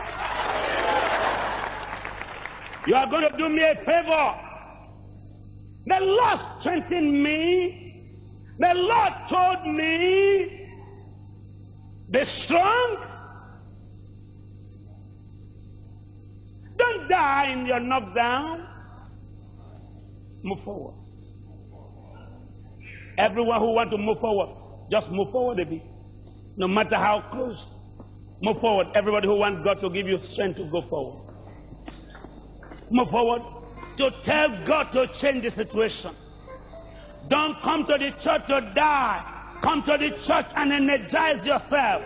Don't be afraid of trial, but don't die in your temptation. Verse 20. From now, I will stand by you to fight for you. I will return again to fight for you. How many of you want God to fight your battle every time? It's true, I was knocked down this morning. But come back and see me in the evening. For weeping may endure for a night, but joy cometh in the morning.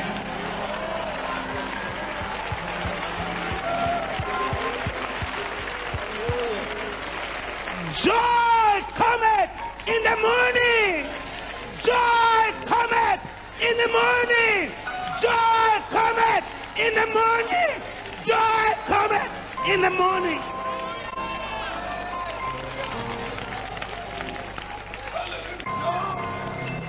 Everybody say joy. I prophesy your days of tears are over. Your days of downcast is over. Lift your hand and say hallelujah. Lift your hands and say hallelujah. Keep your hand on top. I heard God say, where there's a cast down, there's a lifting.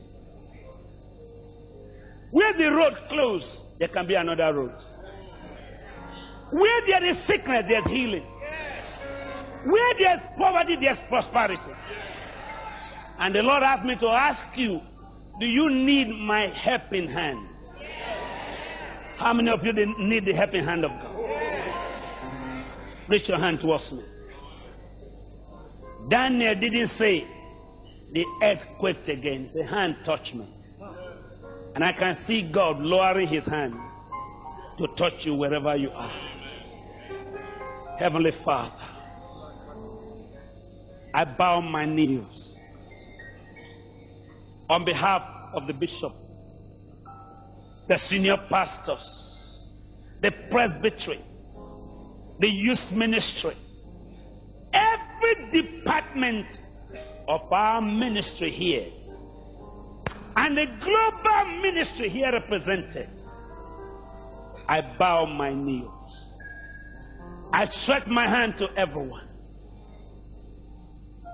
Yesterday is the last night of your knockdown. I see God raise you up. I see God raise you up. I hear God say to you, go on. Go on. Don't let the dream die. You may faint and lose your strength, but the vision will not die. It may tarry, but it's going to come back. Holy Spirit, touch, touch, touch. Holy Spirit, touch. Loose them and let them go. Loose them and let them go. Loose them and let them go. Loose them and let them go. Restore their dreams. Restore their vision. Renew their strength. Thank you, Lord. You told me if they ask you for help, you will do it. And I trust you that every sickness they brought here is healed. Every fear and doubt is gone. The Lord touched you for the second time. Raise you to energize you. Lift you up and put you on the way to God. And the dream shall not die. In Jesus' name. Everybody say amen. Amen.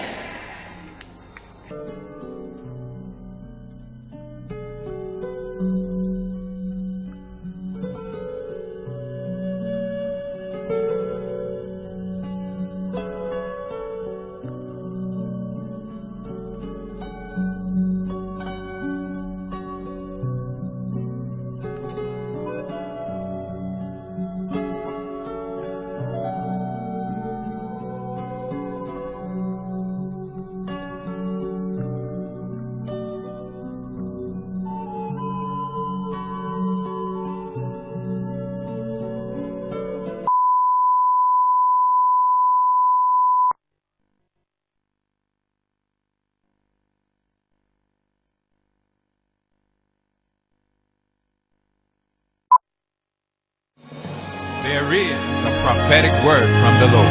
I and they that God has given me, we are made for signs and wonders. That is the word of God. It's time to rise. It's time to rise.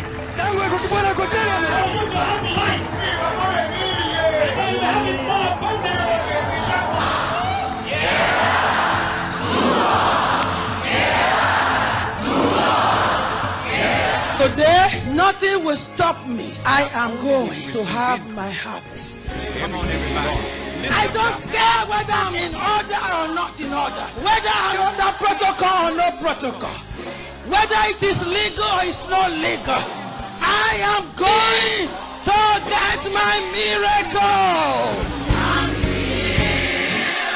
If you dare to be out of order tonight to reach God, if you dare to be out of protocol tonight to reach God, I tell you, your new season is here. The Lord said, I'm healing you. the world break down, the saints should break forth for joy. With light and power and vigor and vitality, and if Christ ever healed, he can heal today. The crusade of the century. Welcome the ArchBishop Professor Benson Idahosa. Hallelujah! Hallelujah! Hallelujah! Hallelujah! Hallelujah!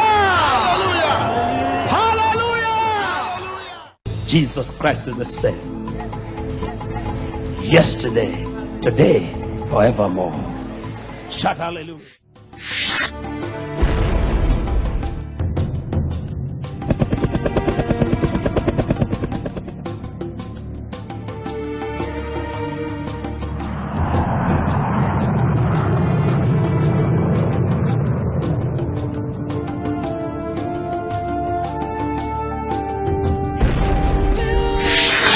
Benson, Idahosa. He came, he saw, and he conquered.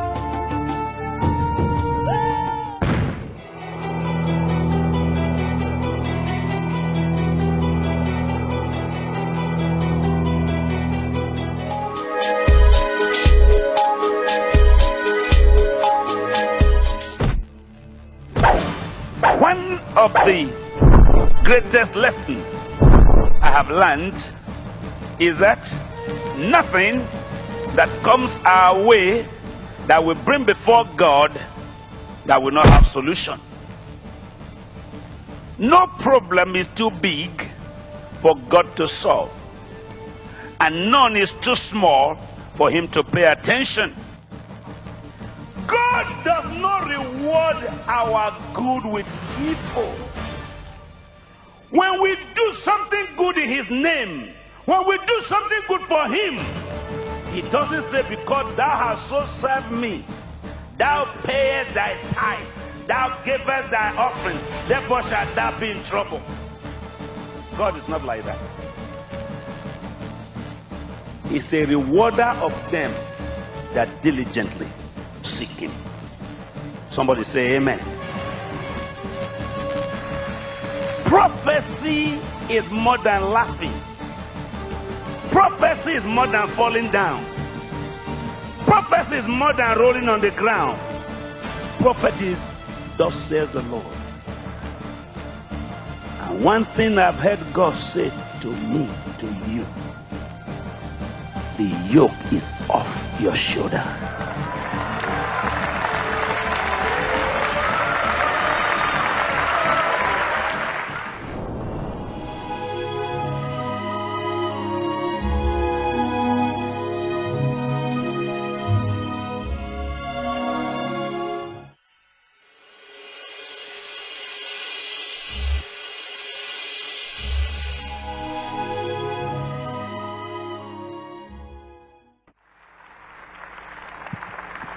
Hallelujah. Let's all stand to our feet. Thank you. Every one of us, stand to your feet. This is a mighty sanctuary for which we give God the glory. I want to thank Archbishop Bolden and family, and you family from Tampa, for coming to support us here tonight. I thank God that this is an inspiration ground. I say this is an inspiration ground. This is a beautiful place that anyone who believes in good should rejoice about. Thank you for coming. Thank you for supporting us tonight. If Jesus were here physically tonight, he will ask you two questions. Number one, why are you here? Number two, what do you want? He will not say more than that. Many times we are in the church not asking God anything. And many times we just take it as a routine. I read one day in my Bible, it said, this is your life. Serving God is your life. Knowing Christ is your life. And just in case you are here tonight to ask God nothing for yourself, ask him something for me. Did you hear that? Just in case you don't know why you are here tonight, be here for me. Because to be in the house of God, I don't know why you are there, is a waste of time. And then to be in the house of God to ask God nothing is also a waste of time. So you must not miss the two things. Why are you here? To worship the Lord. Why are you here? To ask Him. I love what you did for us just now. I'm going to adopt it at home. For the pastor to ask every family to come out tonight, that's something new. And what I say is this: whatever you find that is good in where you go, take it home. Amen. When I came to America first time about 30 years ago, the pressmen asked me, America is a terrible place. What did you see? I said only good things. If you are looking for bad news, ask New York Times. If you are looking for good news, ask me. We are ambassadors of good news. Can I hear you say hallelujah? Amen. Thank you once again, Dr. Strader, for giving us the opportunity to be here with you as a family. Before you sit down, lift up your Bible before you sit down. Those of you brethren from Canada, we are so happy to have you here with us. I thank God for the privilege of preaching in Canada for the last 27 years. Let me see your Bible lifted up. Say with me, this is my sword to defeat principalities and powers in the name of Jesus Christ of Nazareth. Say hallelujah. You may be seated. Thank you. For the few years I have been in the ministry, which is almost 40 years, one of the greatest lessons I have learned is that nothing that comes our way that we bring before God that will not have solution. No problem is too big for God to solve, and none is too small for Him to pay attention. One day, as a young preacher, I came across the scripture I'm going to read tonight. Don't preach it too much, but just read it. There is power in the Word of God. How many of you believe that? Oh, lift your hands and say, I believe in the Word of God. Look at the book of Nahum.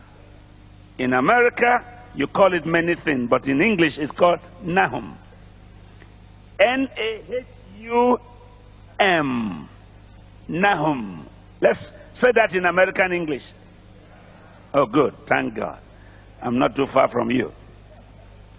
Look at verse 7. Nahum chapter 1. The Lord is good. Oh, somebody say that.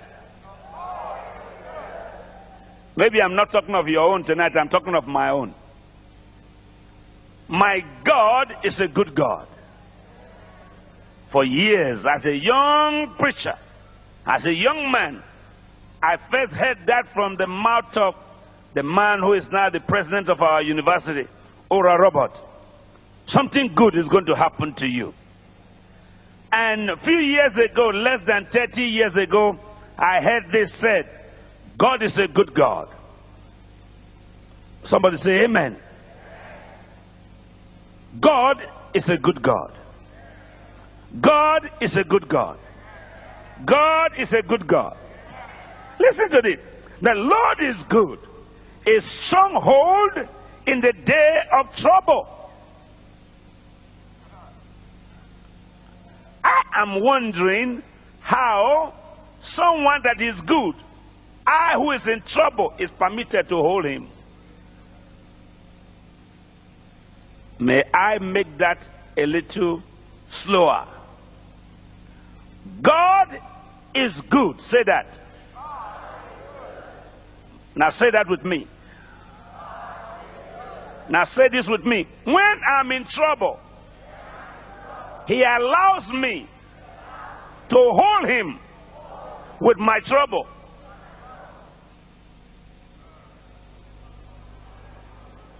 Did anybody hear that? God has no trouble. How many of you believe that? Oh, yes. Genesis chapter 1. The Lord God made the heaven and earth, and the earth was void, not heaven.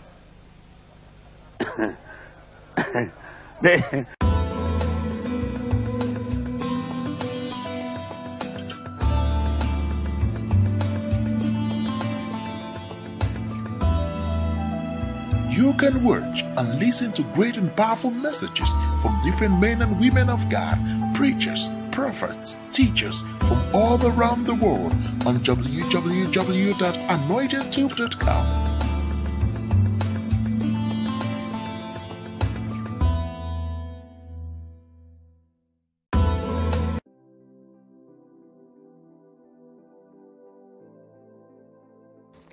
Hey there, this is Anointed Tube. Anointed Tube is blessing and changing lives around the world. We are a data hive of videos by preachers, gospel ministers, motivational and financial speakers from around the world. We need your help and monthly donation by clicking on the donate subscription button on the homepage and also on the video page. You choose the amount you want to donate monthly. Nothing is too small or too big. We are targeting 5,000 people to subscribe now, and we need your help. It is remarkably easy to navigate on the site. Simply click on the photos of any preachers of your choice in Africa, America or elsewhere shown at the top of the site. Scroll down to see the preachers' pictures. Click on any of the pictures to start watching and catching up with videos from your favorite ministers. Videos can be shared on all social media platforms. We need your help now.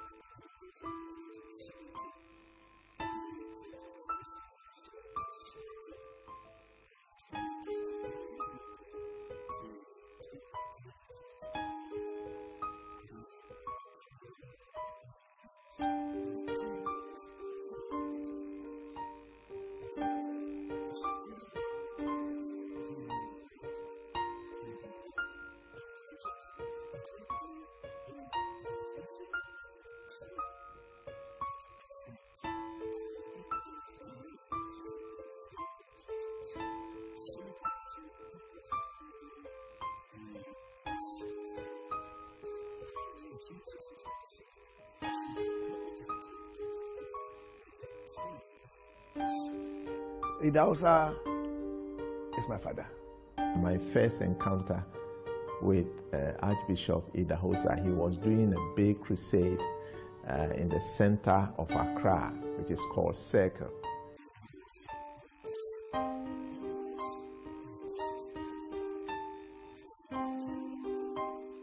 He said, if your faith say yes, God cannot say no.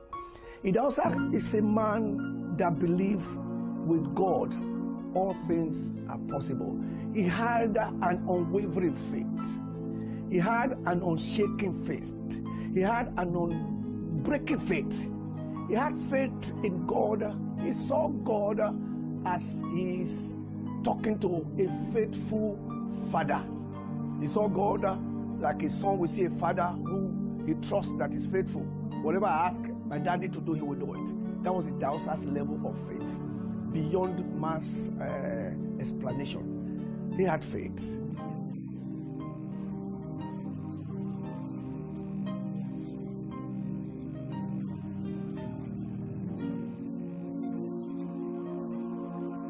Spiritual a person, yet he was so human in nature. A man who reached out to everyone, the high and the low in society. A man who rubs shoulders with presidents and the highest of dignitaries you can think of in society. I feel very blessed because the Lord has called me to preach the Word of God in Africa and particularly in Nigeria. And I've been here with my husband 40 years now.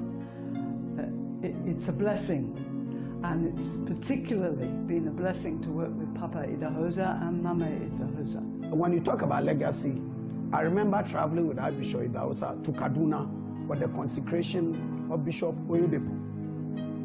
I think it's Faith Liberation Chapel. I remember it as if it is today. And Archbishop said, we are going. And when we got to Benin Airport, Okada, that's Chief Igbinidion, had given him an aircraft. So we flew from Benin City Airport to Kaduna. And I carried, and it was there, he told, in the preach, he said, this is my son. At that time, I didn't really know Bishop Oyedepo. This must have been early in the 80s or something. And then a couple of weeks after, Bishop Oyedepo came to Church of God Mission Sunday evening service. And I remember the first message he preached. It was on the prodigal son. The man brought me out from the dungeon. Papa Idahosa was a man full of energy and vision. He was always moving on from one project to another, and often when he started a new project, we Oibos would say, why is he doing that? We couldn't see the vision at all.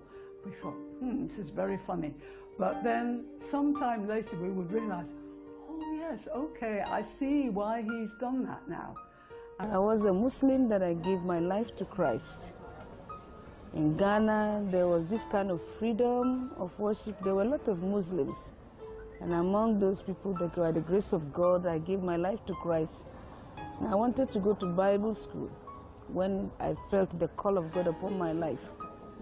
And unfortunately for me, at that particular time, with the Assemblies of God Ghana, there was no space for women to go to Bible school. So my pastor called me and said, he wants me to go to Nigeria and meet with Idahosa because there is a room in that particular ministry for women. And I traveled to Nigeria by the grace of God. On getting there, I met with the Archbishop, my first time of meeting the Archbishop Idahosa of Church of God Mission International. What an awesome privilege it was to see this man of faith and boldness. I will never forget the Onitsha Crusade. At that time, the head of state in Nigeria had passed the law that nobody should do open-air crusades. And Archbishop said he went to pray and said, God, what they are saying, and God asked him, what do you want? He said, I want to do crusade. God said, go ahead and do your crusade. So he sent us, I was part of the advanced team, to go and paste posters all over Onitsha. And we went to put posters all over Onitsha. And the first day of the crusade, a truckload of soldiers came. The man of faith, the man of prayer, the man of courage, the man of peace. And Archbishop mounted the platform. And the soldiers came with their guns. When Archbishop started preaching, they all put their guns down. When he made the altar call, they all raised their hands to receive Jesus as Lord and personal Savior. And we stood there, and the whole crusade was an eye-opener for us. And right there, I decided I needed to go and know more from this man. Fortunately, he was offering scholarship for people who want to attend Bible school in Benin, All Nation for Christ Bible Institute. And so that particular year, I requested, I wrote, and fortunately, I was invited to come. So we went to Nigeria to begin my class. Actually, I went there 79. My class started in 1980.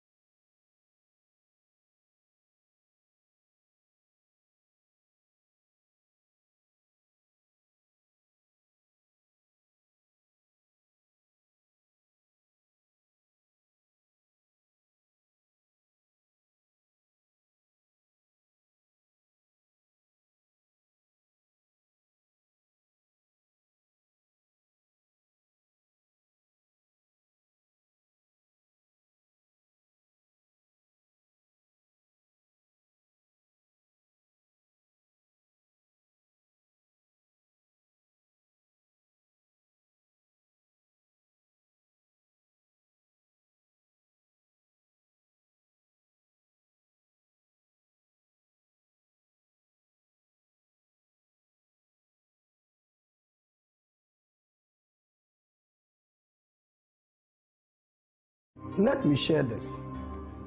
And I think for those who were around in Church of God Mission at that time, we traveled to Washington for Jesus. John Gemenes went to Baltimore, flew to New York, and then flew to Lagos on Nigeria Airways 11 hours. And then we took Okada Air from Lagos to Benin City. It was bad weather. Brother, it was one turbulence I told God, as long as I'm alive, never let me face anything like this again in my travel. ArchBishop Idahosa and the wife Margaret were in the first class, which is only divided by a curtain because it's a 90-seater plane. And we took off from Lagos to Benin. It was bad weather, raining cats and dogs. We rented a storm. There were Filipino pilots. And then they said that he has lost contact. The pilot said, listen, he has lost contact with Lagos. And so he doesn't know where he is. That is ridiculous. You are supposed to be taking us to Benin. So if you, the pilot, has lost contact and you don't know where you are and it's raining cats and dogs, what do you want us to do? And when I looked through the window, brother, I was sitting at the edge of my seat like this. I was shaking in my boots. I'd never been scared like that. I thought it was a life and death situation. The plane will lose, dive, turn left, turn right. When I looked through the curtain, I was looking at the reaction of the ArchBishop Idahosa. He said, Jesus, Jesus, Jesus. And then one time he stood up in the aircraft, lifted his hand. I will never forget. He said, God, this is what he said. God, you called me and you didn't say I would die in a plane crash. My mission is not finished. My assignment is not over. We call the enemy to order and command the devil to back off. Now you pilot, you better find out where you are and take us to our destination in the name of Jesus. Then he sat down. 5 minutes time, the pilot said, he has made contact with Port Harcourt. Listen to this. We are supposed to be doing 30 minutes from Lagos to Benin. And the pilot, we landed in Port Harcourt. So we have lost our way. We would have ended up in the sea. I will never forget. We landed in Lagos. It was still raining. That is where the testimony is. Mama Idahosa was there. You can ask her. I told Papa, can I please go for bus? Because I was afraid. Can we get a bus so we go to Benin? He said, no. James, you don't travel like I do. I must conquer the devil today in the air. I said, what is this? I was scared. I said, Papa, you want us to die? He said, James, if I don't conquer the devil, I will not be able to travel by air. Okada gave us his gold-plated aircraft. Chief Benedion, he called him. The plane rolled out from the hangar, and we went by air to Benin. And that Sunday evening, he made me go to church and give a testimony. He said, Ghana boy. He calls me Ghana boy. I came and said, give them your testimony. You coward. Another powerful miracle was when the witches in the whole world decided to come and have a meeting in Benin City. And Archbishop said, not when he's here. There won't be any such meeting. The chief priest then was summoned. His name, Chief Eboho, because he was a representative of the witches then. And he said, the meeting, nobody, not even God, could stop the witches from meeting. Then Daddy said, or Papa said, yes, God will not waste his time to stop you because I'm here to stop you. God has put me here to stop you. And guess what? That meeting never took place in Benin City. When you are with him one-on-one, you will feel an aura that defies definition. You know, it's as if you are in the presence of God, of a deity, of something that is beyond where you are. You know, he never celebrated mediocrity. He never took no for an answer. He dared to go where nobody wants to go or everybody feared to go. He was a man that believed in venturing where others fear to venture. He was a trailblazer. I remember those days. For example, this television ministry that's becoming anything today, Idahosa started it in 1974-75. I'm honored to have been one of his sons. And by the grace of God, I think that that sign, wonder, anointing, and his boldness. I did a meeting for Dr. Maurice Cerullo in 2010. And just before I spoke in his World Conference, they said, oh, miracles don't happen in America because they have a lot of doctors. It happens in the third world. Well, when I took the microphone, I just shared my testimony. 23 cripples gave me their sticks and began to walk. That kind of boldness to decree and declare, I took it from the late Archbishop. I believe in the transference of spirits, and I believe strongly, like God told Moses, I will take of the spirit that is upon you, and I will put it upon the 70. I'm one of the people who took of that spirit of signs and wonders from the Archbishop. Making a movie of the Archbishop will really help the next generation, because the young preachers and the young ministers that are coming up have no clue of who he was. I mean, he will still be preaching and cripples will start walking. That was an awesome man of faith. I remember whilst we were in school, he went to visit, and it was shown on TV. He went to visit Kenneth Copeland, and when he got there, he was supposed to have gone the previous day, but he arrived late. So they announced, when they announced that the Archbishop Idahosa has arrived, 6 cripples got out of their wheelchairs. That is how anointed Papa was. We must keep his legacy alive. Idahosa is dead to some people, but to us, to me, Idahosa lives.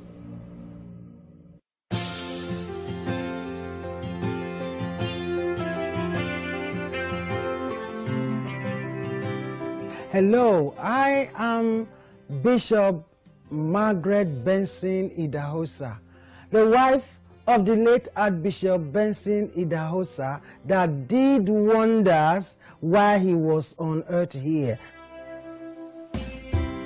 Early in the morning when I rise, I will lift up my eyes. Now let me let you know how I got to meet him.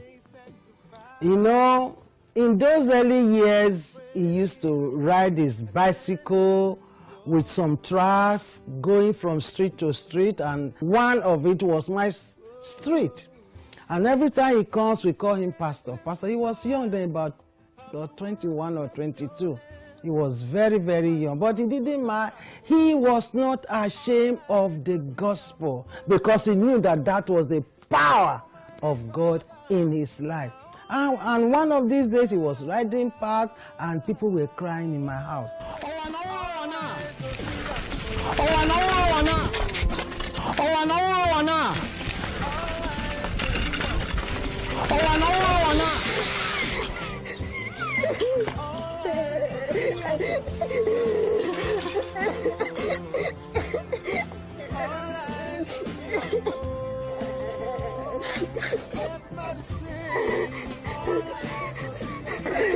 What's happened?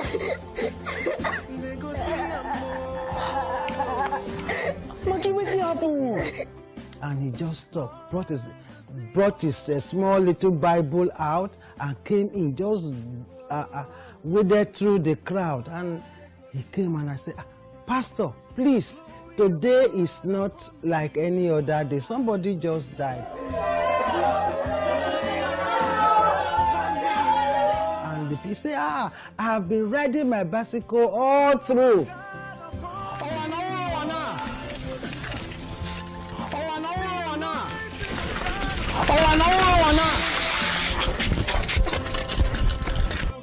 Till this time it was about 4 o'clock. And I want to raise somebody. I say, hey, please, I beg you, don't make a mockery of your God. He said, no. I want to wake him up because God has told me in the book. Then he opened the book and read it that, behold, I have given you power to tread upon serpents, to tread upon scorpions, and to raise the dead. And I said, listen, don't make a mockery of yourself. The kingdom of heaven is at hand. Heal the sick. Raise the dead. I said what? I beg waiting I talk. Again.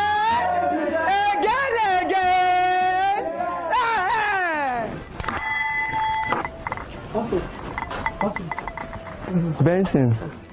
You mean what you say that we can raise dead person? Yes, absolutely. Have you raised dead person before? No. Why? But you say I can do it. Yes. In the name of Jesus. Hey. He said, no, come and show me where the baby was. So I said, okay. I took him to the room where the baby was lying. She was about 3 years old, 3 or 4 years old then. And I said, listen, this baby died at about 9. And it's about 4 o'clock now. The baby is already changing color. Why she was not being buried at this time is that the father has to go to the secretariat to get a death certificate. And he said, oh, there's no need for that now. Let's do it. Let's do it. I said, how? How are you going to do it? And he said, okay, go out if you don't want to see me do it. But you know, as a stubborn child, then I stood at the door. I stood at the door with my back laid at the door. One eye on this side and one eye on the front door. And he prayed. Child, be healed. After he prayed, he asked me, what is the name of the child? What be the girl name?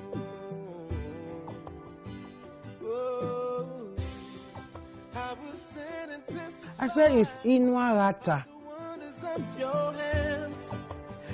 I'm a living testimony. I give God the glory for keep counting me among the living today. I'm a testimony that the whole world know about through my father, late Benson in Idahosa. I was sick about 2 weeks. After the sick, convulsion hold me. So I died. When I died, they kept me inside one room. So my people was crying, weeping. About 2 hours, maybe 3 hours later, my father come, my late Benson in the outside. He said, what is happening? They told him that their daughter has lost. They said, what happened to her? He said she was confused. So they tried ordinary native doctor tried, they can't raise her back to life. He said, where is her now? He said, she's swallowing there. He asked my father the question. He said, Daddy, do you believe that the God I serve can raise him come back to life? My father said yes. So he said they should take him to the room.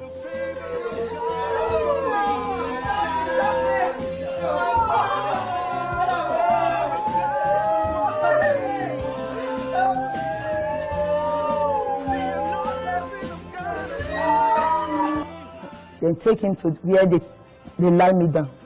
So carry me, they were praying with some of members. As they pray, with God that answered by fire, hear their prayer. I come back to life. Hallelujah! Hallelujah!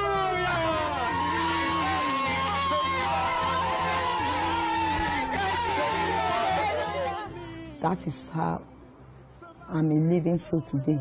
And he just stretched his Bible and himself on that child and said, Inuata, I command you in the name of the Lord Jesus Christ that has empowered me to raise the dead. Now, come back to life.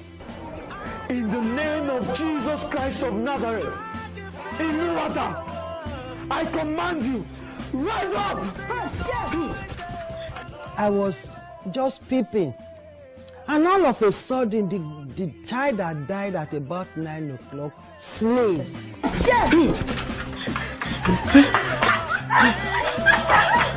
My mother gave birth to me after a year and 3 months in the womb. So my mother passed through many tribulations before she gave back to me. Many said maybe I'm not a baby, I'm a wood, I'm this, but for God be thy glory. When they gave birth to me, I'm a human being. And after they gave birth to me, the devil, the useless man, raised up his ugly head to take my soul away. Do you know I took to my heels? I couldn't stand it, I couldn't wait, and I ran out.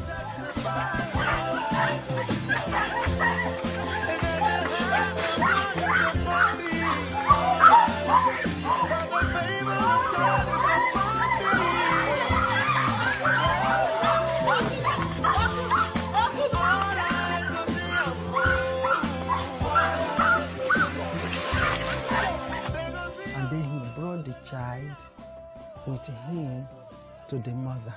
He said, please give this child something to eat. And everybody was surprised. Everyone was shocked. And he just left. And when he left, I sat down and I was thinking, what is the thing that made this man to raise this child from the dead? There must be power, super power. Then I wasn't a child of God. My mother used to serve, she was a princess of Olokun, Shango and all that. And I said, the power that raised this child from the dead must be a power that surpasses the power of these graven images that has no power. So the father just came and we started celebrating, but he was gone. But in the night I sat and I started praying and I said, God, if you were the one that raised that child up, just touch me. I have been hearing messages of salvation from here and there, even the church I used to go then. But I just knelt down and I said, Father, let Jesus come into my heart right now. And I need to know this power that raised this child. And that was all I prayed. I didn't know how to pray salvation prayer, but I just knelt down and I said, Father, please, if you were the one that raised this child up, come into my life and let me act and walk and believe like as that young man that we call pastor believed, and he did this. And you know, when I finished prayer, there was an abundant joy, unspeakable joy in my spirit. And the following day, we used to call him Brother Benson. He came and said, where is the child? You said the child is there. And I called him to the room and I said, you know what I did last night? I didn't know. I don't know how to do it, but I just knelt by my bedside and I said, God, if you were the one that raised that child up, let me have a part of that power. He said, you have done it. And I knelt down, he prayed, and I said the sinner's prayer, and that was what got me into where I am now. And I'm glad. Okay, because I'm still alive, my father Benson Idahosa is still alive, because I'm a living testimony. I'm glad that I'm doing what I'm doing now, because there was sign, there was wonder, there was miracle that got into my heart. Thank God for today I'm alive.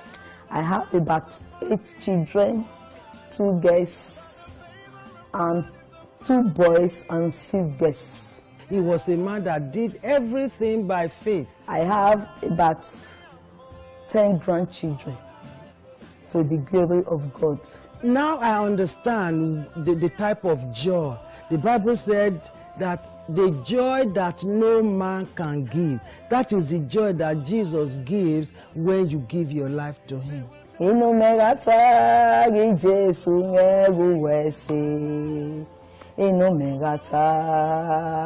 inú mẹ́ga jèrè inú mẹ́ga tààrí Jésù mẹ́rù wẹ̀sẹ̀ inú mẹ́ga tààrù wẹ̀sẹ̀.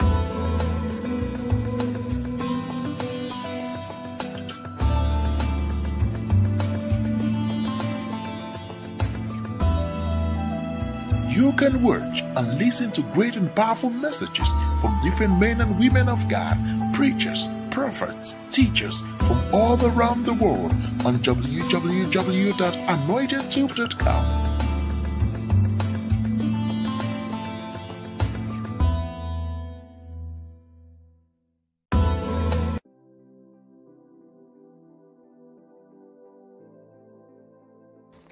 Hey there, this is Anointed Tube.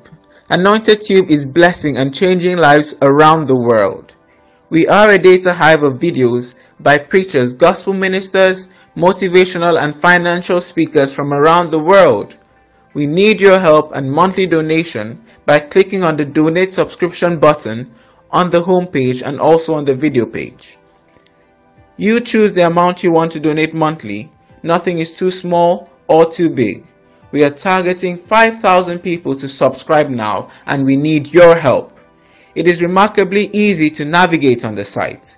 Simply click on the photos of any preachers of your choice in Africa, America or elsewhere shown at the top of the site. Scroll down to see the preachers' pictures.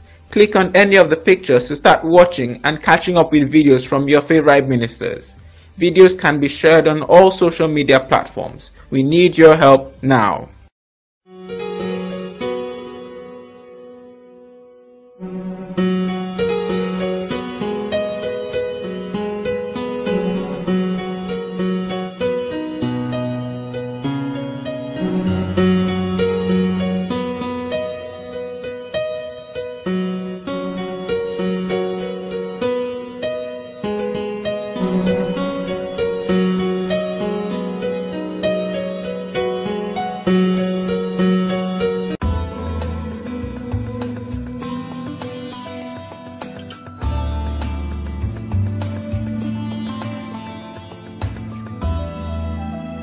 You can watch and listen to great and powerful messages from different men and women of God, preachers, prophets, teachers from all around the world on www.anointedtube.com.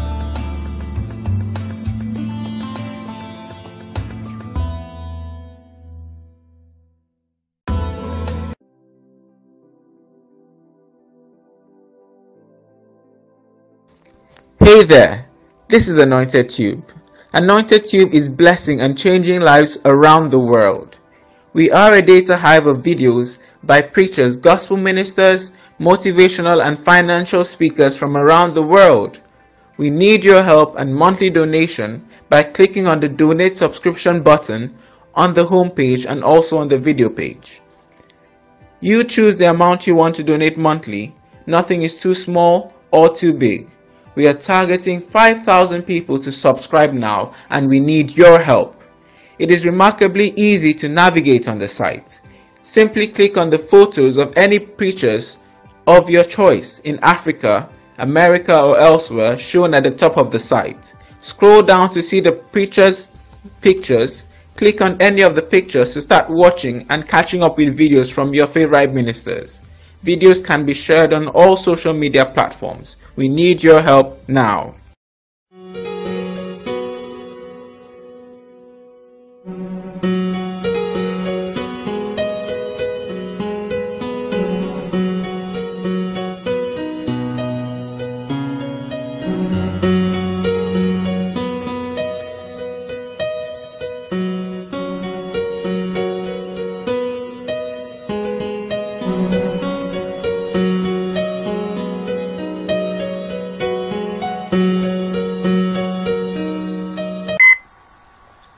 Thank you for taking the time to watch this powerful video of Archbishop Benson Idahosa.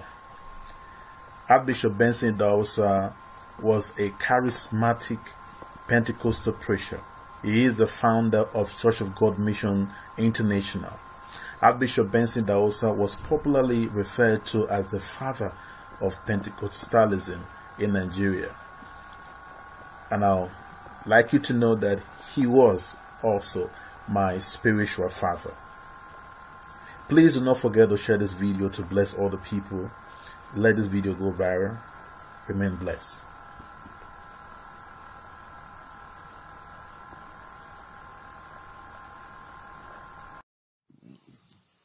Hello, this video is about Archbishop Benson Idahosa, his early Christian ministry testimony. As a young Christian, I once heard my pastor say during a morning service that Christians could raise the dead in the name of the Lord Jesus. I believe it with all my heart. And flying around on my bicycle in those days, I went through the city of Benin in Nigeria in search of a dead person to raise to life. After 5 hours of hard searching, I found a compound where a little girl had died a few hours before. The corpse had been cleaned and prepared for burial. I walked boldly to the father of the child. The God whom I serve can bring your baby back to life. I told him, will you permit me to pray for the child and bring her back to life? The man was startled, but he agreed. I walked into the room and up to the bed. The child was cold and dead. With strong faith in the Lord, I called on the Lord to restore the child back to life. I turned to the corpse and called it by name. Arise in the name of the Lord Jesus Christ. Oh, glory to God. The corpse sneezed heavily. Alas, the child had come back to life. God is Benson Idahosa. Now, Benson Idahosa childhood. Benson Idahosa was born in Benin City on September 11, 1938, to a pagan parents. He was a sickly infant who was always fainting. As a result of his constant illness, his father ordered the mother to throw him in the dustbin. When he was 18 months old, he was left on a rubbish heap to die. He was rejected by his father, sent to work on a farm as a servant, and was denied education until he was 14 years old. His education was irregular due to the poor financial status of his parents. He later took correspondence course from Britain and United States while working in Barber Shoe Company. His conversion and call to ministry. His conversion was drastic and his calling supernatural. He was converted by Pastor Akpos on a football field on one Sunday afternoon while playing soccer with his teammates. Thus, young Benson became the first Benin member of Pastor Akpos' small congregation. As a young convert, he became very zealous in winning souls and in conducting outreaches in villages around Benin City. He was called to the ministry in a night vision from the Lord. I have called you that you might take the gospel around the world in my name, preach the gospel, and I will confirm my words with signs following, said the voice from heaven. The room was filled with the presence of God as Benson fell to his knees before the Lord. Wherever you want me to go, I will go. He prayed through the night, renewing his vows to God and interceding for his people who were yet to hear the message of salvation. After his call, Benson launched into ministry work, preaching from village to village. The gospel of Jesus Christ with great power and anointing. More people confess Christ as their Savior, and more healings occur as he prayed for the sick. Expansion of his ministry and his credentials. Archbishop Benson Idahosa, the Archbishop himself, and the founder of Church of God Mission International Incorporated, with its headquarters in Benin City, Nigeria, established over 6,000 churches throughout Nigeria, Ghana before 1971. Many of the ministers he supervised pastored churches of 1,000 to 4,000 people. In addition to filling the position of Archbishop of Church of God Mission, he was also president of All Nation for Christ Bible Institute, president of Idahosa World Outreach, and president of Faith Medical Center. He held positions in numerous organizations, including the College of Bishop of the International Communion of Christian Churches and the Oral Roberts University in Oklahoma. Idahosa earned a diploma in divinity from Christ for the Nation Institute in Dallas, Texas, which he attended in 1971. A doctorate of divinity in 1981 from the World Faith College, New Orleans, and a Doctor of Law degree from Oral Roberts University in March 1984. He also received other degrees from the International University in Brussels, Belgium. Archbishop Benson and his wife, Margaret Idahosa, were blessed with 4 children. Idahosa Supreme Tax. So winning was Idahosa's primary concern, with a motto, evangelism, our supreme tax. He worked towards his goal of reaching the unreached in Nigeria, Africa, and the rest of the world with the gospel of our Lord Jesus Christ. As a black African, he found the doors of African countries were wide open, and he ministered in over 123 countries, 123 countries all over the world. Crusade played a major role in his ministry. He was involved at least 1 crusade per month. A record crowd of nearly 1 million people a night attended his Lagos crusade in April 1985. He established the Redemption Television Ministry with a potential viewing audience of 15 million people. What leading gospel ministers said about Archbishop Idahosa? According to Mrs. Gordon Frader Leeser, president of Christ for the Nation Incorporated, Dallas, Texas, USA, I know of no young black in all Africa who is reaching millions as Benson is. In crusade with hundreds of thousands in attendance in his weekly nationwide telecast, in his Bible school, training eager students from several nations. He also conducted campaigns in Sweden, Singapore, Malaysia, Korea, Australia, and United States, where he often appeared on national religious telecasts. His burden for souls, his ministry of healing and miracles, even to the raising of several dead, demonstrate he is especially called of the Lord in this end time. Dr. Ben Akosa remarked, Benson Idahosa is sought after by everyone in the state, from government officials to beggars. When they pose questions and explain their problem to this man, they receive instantaneous miracle solution, just as the people did in Bible days with God's prophet. The people got miraculous answer from this mighty leader of God's people. Said Daniel Oris. Benin City respect and salute this great man of God even at his death. I have been with him on visit to many officials, to the governor, to the powerful Benin tribal kings. He moved with God and his people knows it. His great miracle cathedral, his headquarters, seat over 10,000 in 1981. His Bible school attract upper class people from different African nations and also come from Mauritius, India, Pakistan, Sri Lanka, Indonesia, Singapore, Philippines, Hong Kong, Japan, Korea, the Middle East, Europe, and other nations of the world. A truly international Bible training center of dynamic faith. People know that Bishop Idahosa preached what he practiced. Dr. Idahosa evangelistic ministry has reached nations around the world. He was the first black African evangelist to shake Australia in a massive crusade that got national attention. His seminars have affected Christians and church leaders in many countries. I sincerely salute this man because he practiced among his own people what he preached to the world.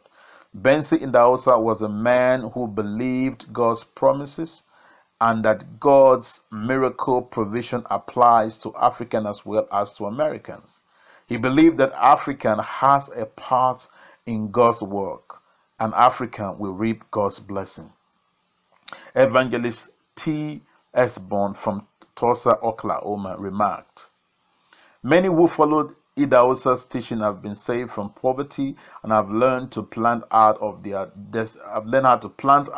desperate need and to look to God as their divine source, thereby becoming prosperous Christians in their own land." Idahosa rose from the rank of an ordinary man to a world leadership as a pastor, a builder, a counselor, a prophet, a teacher, an apostle, an evangelist, a man of godly wisdom and of Christ-like compassion, whose ministry has blessed millions the world over. Idahosa was the greatest African ambassador of the apostolic Christian faith to the world. The secret of his success. Idahosa operated in faith. He had a robust faith. He believed and trusted God with a childlike faith. He once said that living a daily life of absolute faith in God is the only secret to great success. He believed God for everything. All things are possible to him that believes. He spent quality times in prayer and in the study of God's word. He said that if someone spent time studying the Bible and acting on it, people will come looking for that person for life solutions.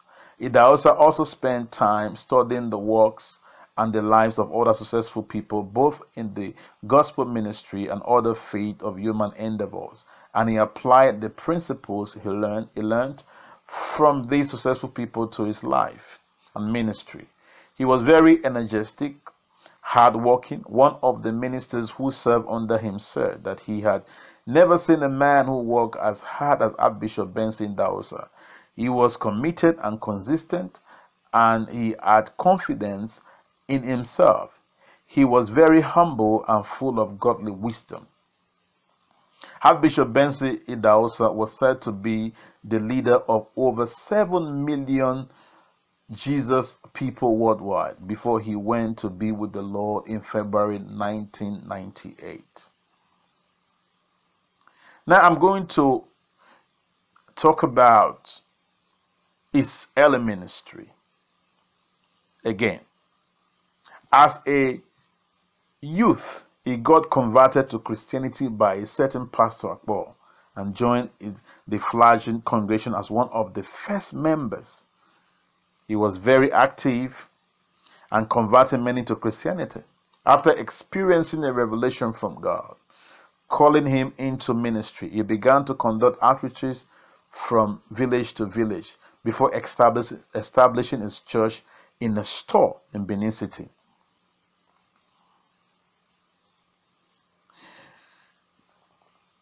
Archbishop Benson Idahosa was well known for many notable quotable quotes, including, "My God is not a poor God. Your attitude determines your altitude. It is more risky not to take risk. I am a possibilitarian. A big head without a big brain is a big load to the neck. If your faith says yes, God cannot say no."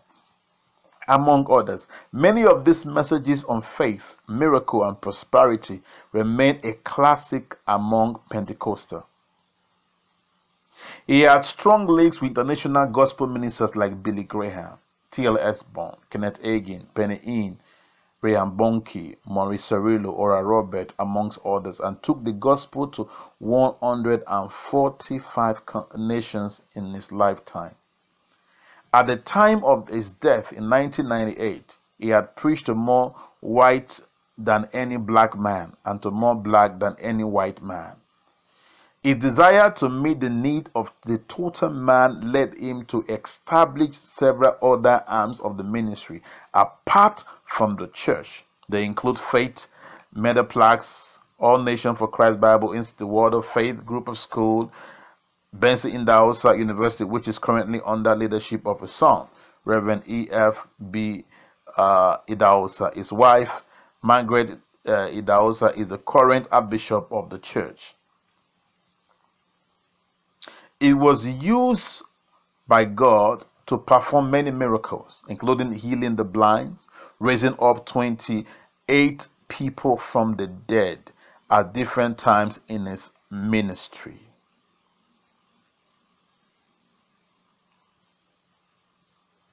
You must understand this powerful man of God that God used to affect the nation of the world. And I'm glad and privileged that he was my father in the Lord. I am honored to be a part of his anointing, a part of his ministry. I want to ask you, please make sure you share this particular video, to bless other people, and make sure you have enough time to visit Anointed Tube, support Anointed Tube, and let people all over the world around you, your village, your town, your city, your colleagues, your family, your friends, all your contacts, get to know about Anointed Tube. So thank you for taking the time to listen to this or watch this video. I believe that your life can never remain the same, because God's servant was such a powerful, humble, great man of God that God used before he was called to be with him. And I'll say it again, I am grateful and I'm privileged to be a son to Archbishop Benson in Idahosa. The Lord bless you.